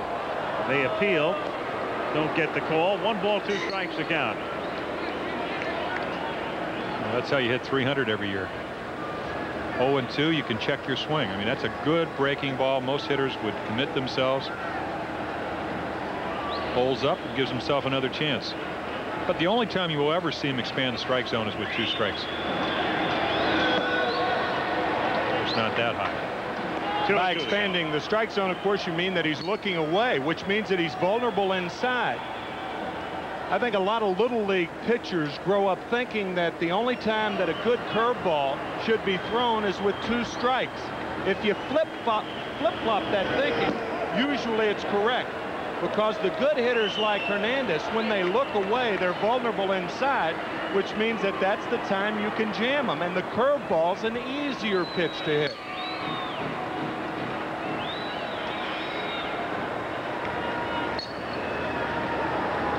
Of course, that's only if you're disciplined. And you're looking at one of the most disciplined hitters that I've ever seen. The only pitch I've ever, even when I pitched to him, was a changeup. That's right there. He worked Dennis Martinez for a walk. Got him to do exactly what Dennis didn't want to do with a 4-0 lead, especially leading off the 9th inning. That's the first walk that Martinez has yielded since the second batter of the game when he walked Tuffle. And that means McClure and Burke will get up. Bob McClure is the left-hander, and Burke is their closer in the Montreal pen. You know what a tough decision is a situation like this. 4-run lead, a guy that's pitched very well to the 8th inning, or through the 8th inning. And you have 2 relievers, and we saw McClure and Burke. They'd like to come in before the game gets really deep into having them in a pressure situation. And then you have Buck Rogers, who would like to see Martinez save the bullpen, get out with a shutout. So tough situation. Carter drives one to deep center field, and going all the way back is Winningham to make the catch up against the fence to the deepest part of the ballpark. And it's a tough way for Gary Carter's 9-game hitting streak to go down the drain. Well, the one thing Winningham did, he realized that the ball was high enough. The fence isn't going to move, so you've got to find the fence first, and that's what he does. He goes back to the fence and then jumps. This is not a timing play. To the fence, and now he jumps.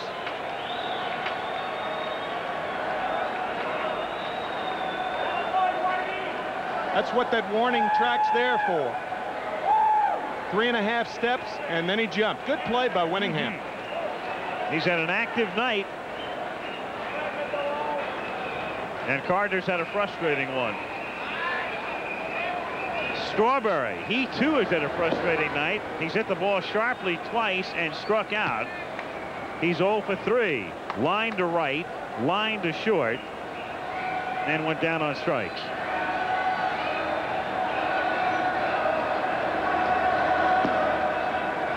Two 2-0 the count. Well, Dennis has pitched him. He threw him a breaking ball. He hit a rocket to right for an out. Then he threw him a fastball away. He lined out to short. Take a look at Buck Rogers. There's ever a time to challenge. It's right now, right, Jim? A walk. Well, the situation is that you'd like to have a shutout, but you don't want to put additional runners on. So here's 2-0. My best fastball down the middle. See if you can hit it. And it ran low. Instead, he's 3-0 with McReynolds waiting on deck. And again, Dennis most likely has not pitched 9 innings or into the 9th inning all this season. So a lot of times he knows what to do. He's been out there enough. He just can't do it. And Strawberry is on. And so Rogers, looking over toward Larry Bernard, the pitching coach, has watched Martinez walk 2 here in the 9th inning, and McReynolds coming to the plate. And the problem with leaving him in, Al, is that you're now going to do almost the same thing, and maybe you won't leave him in as we see Larry Bernard come out, is if you get behind McReynolds, you're going to do the same thing you try to do Strawberry. You're going to lay it in there, try to throw a strike, aim the ball instead of throw it. So a lot of times you bring in the fresh man, especially a guy like Tim Burke, who's had an outstanding, really 2 or 3 years for the Expos. And if you do make a move after McReynolds, if McReynolds gets on, Howard Johnson represents a tying run, and then who do you bring in, McClure or Tim Burke? Johnson, a better hitter this year, as a right-handed batter, so maybe McClure will get the call. And then you bring in the guy that you most likely don't want to have in, because Burke has pitched better than McClure. That's right. So why not bring Burke in now? You got it. What he's doing right now is saying a prayer that Martinez can go all the way as McReynolds takes a strike at the count 0-1. Well, McReynolds is a double play man if he does hit it on the ground. And by sending Larry Bernard out there, you can't go out with 1 ball or a 2-0 count on him. You have to let Dennis face McReynolds for the entirety. 0-1 to McReynolds. Is lifted to center field, and an easy play for Winningham. 2 gone.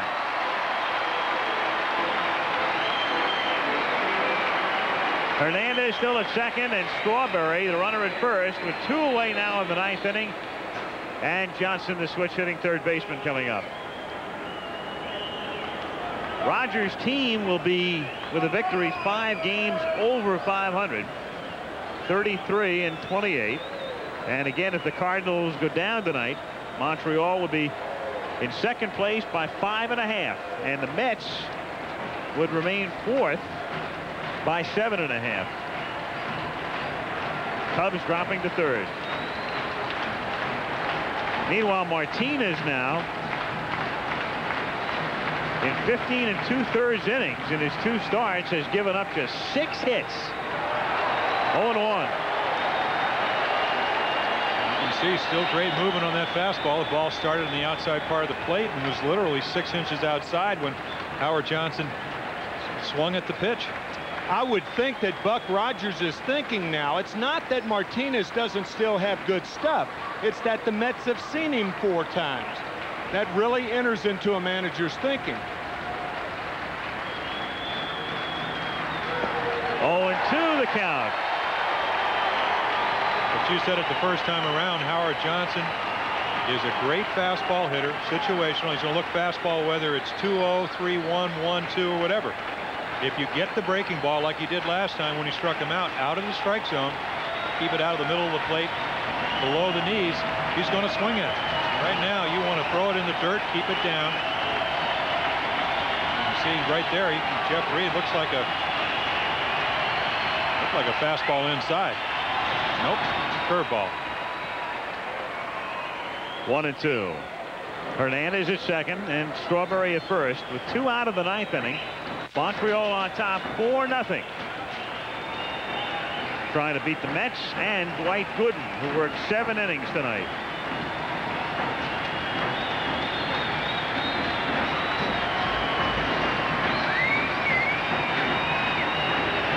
Rogers checking out who remains on the Mets bench.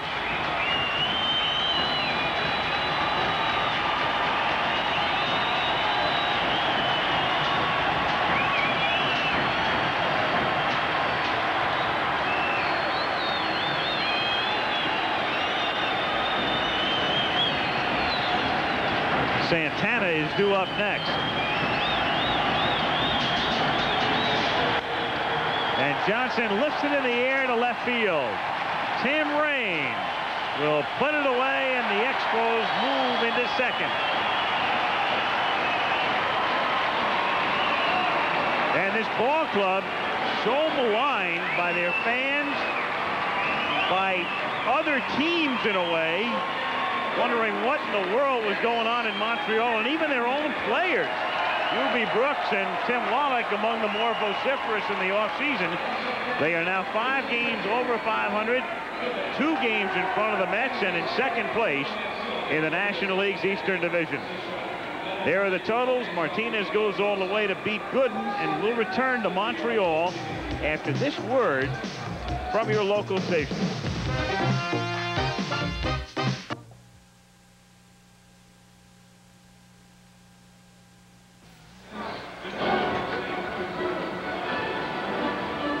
Our gratitude to Alan Roth for the numbers up here, and Steve Hurd in the truck as you look once again at the final totals tonight. Montreal winning the opener of this 4-game series as they beat the Mets 4-0. The fewest hits for the Mets in any game this season, in the first complete game shutout thrown against New York in 1987, as Dennis Martinez does it.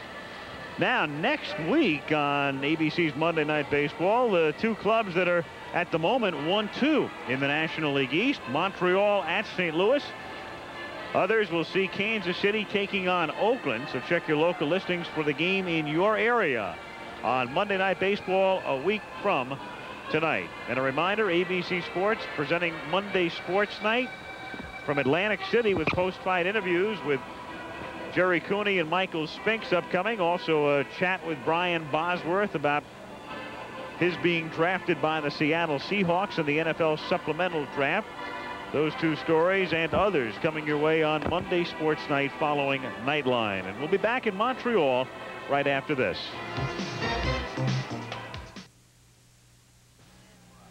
This is Corey McFerrin in New York. Update on the Pirates and Cardinals at Busch Stadium. The worst and the best in the National League East. Top of the 2nd inning, former Cardinal Mike Lavalier will crush the baseball deep to right field. Now watch John Morris go way up in the air against the wall. He is unable to make the catch, and around comes Jim Morrison to score. Pirates lead 1-0. Now to the 7th inning of play. Tie game at 1. Andy Van Slyke crushes it to the corner in right field. This is heading for the wall. It's Belliard coming around, and the Pirates lead it by a 2-1 score.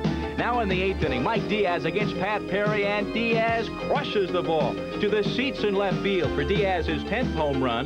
The Bucks win it 3-1. That's the final. Mike Dunn, a 3-hitter, his 2nd win on the year. In the final score, Montreal 4, the Mets nothing. Al Michaels, Jim Palmer, Tim McCarver is saying good night from Olympic Stadium. ABC's Monday Night Baseball has been brought to you by Coors, the beer with a difference worth tasting. Coors is the one. By the heartbeat of America, today's Chevrolet. And by Kellogg's brand Flakes cereal. Join us for ABC News Nightline immediately following your local news. And then following Nightline, ABC Sports presents Monday Sports Night with host Al Troutwig. Sports Night will have the first live post-fight interview with heavyweights Michael Spinks and Jerry Cooney. Also featured heavyweight champion Mike Tyson, comedian Robert Klein, golfer Greg Norman, and more. Monday Sports Night following Nightline.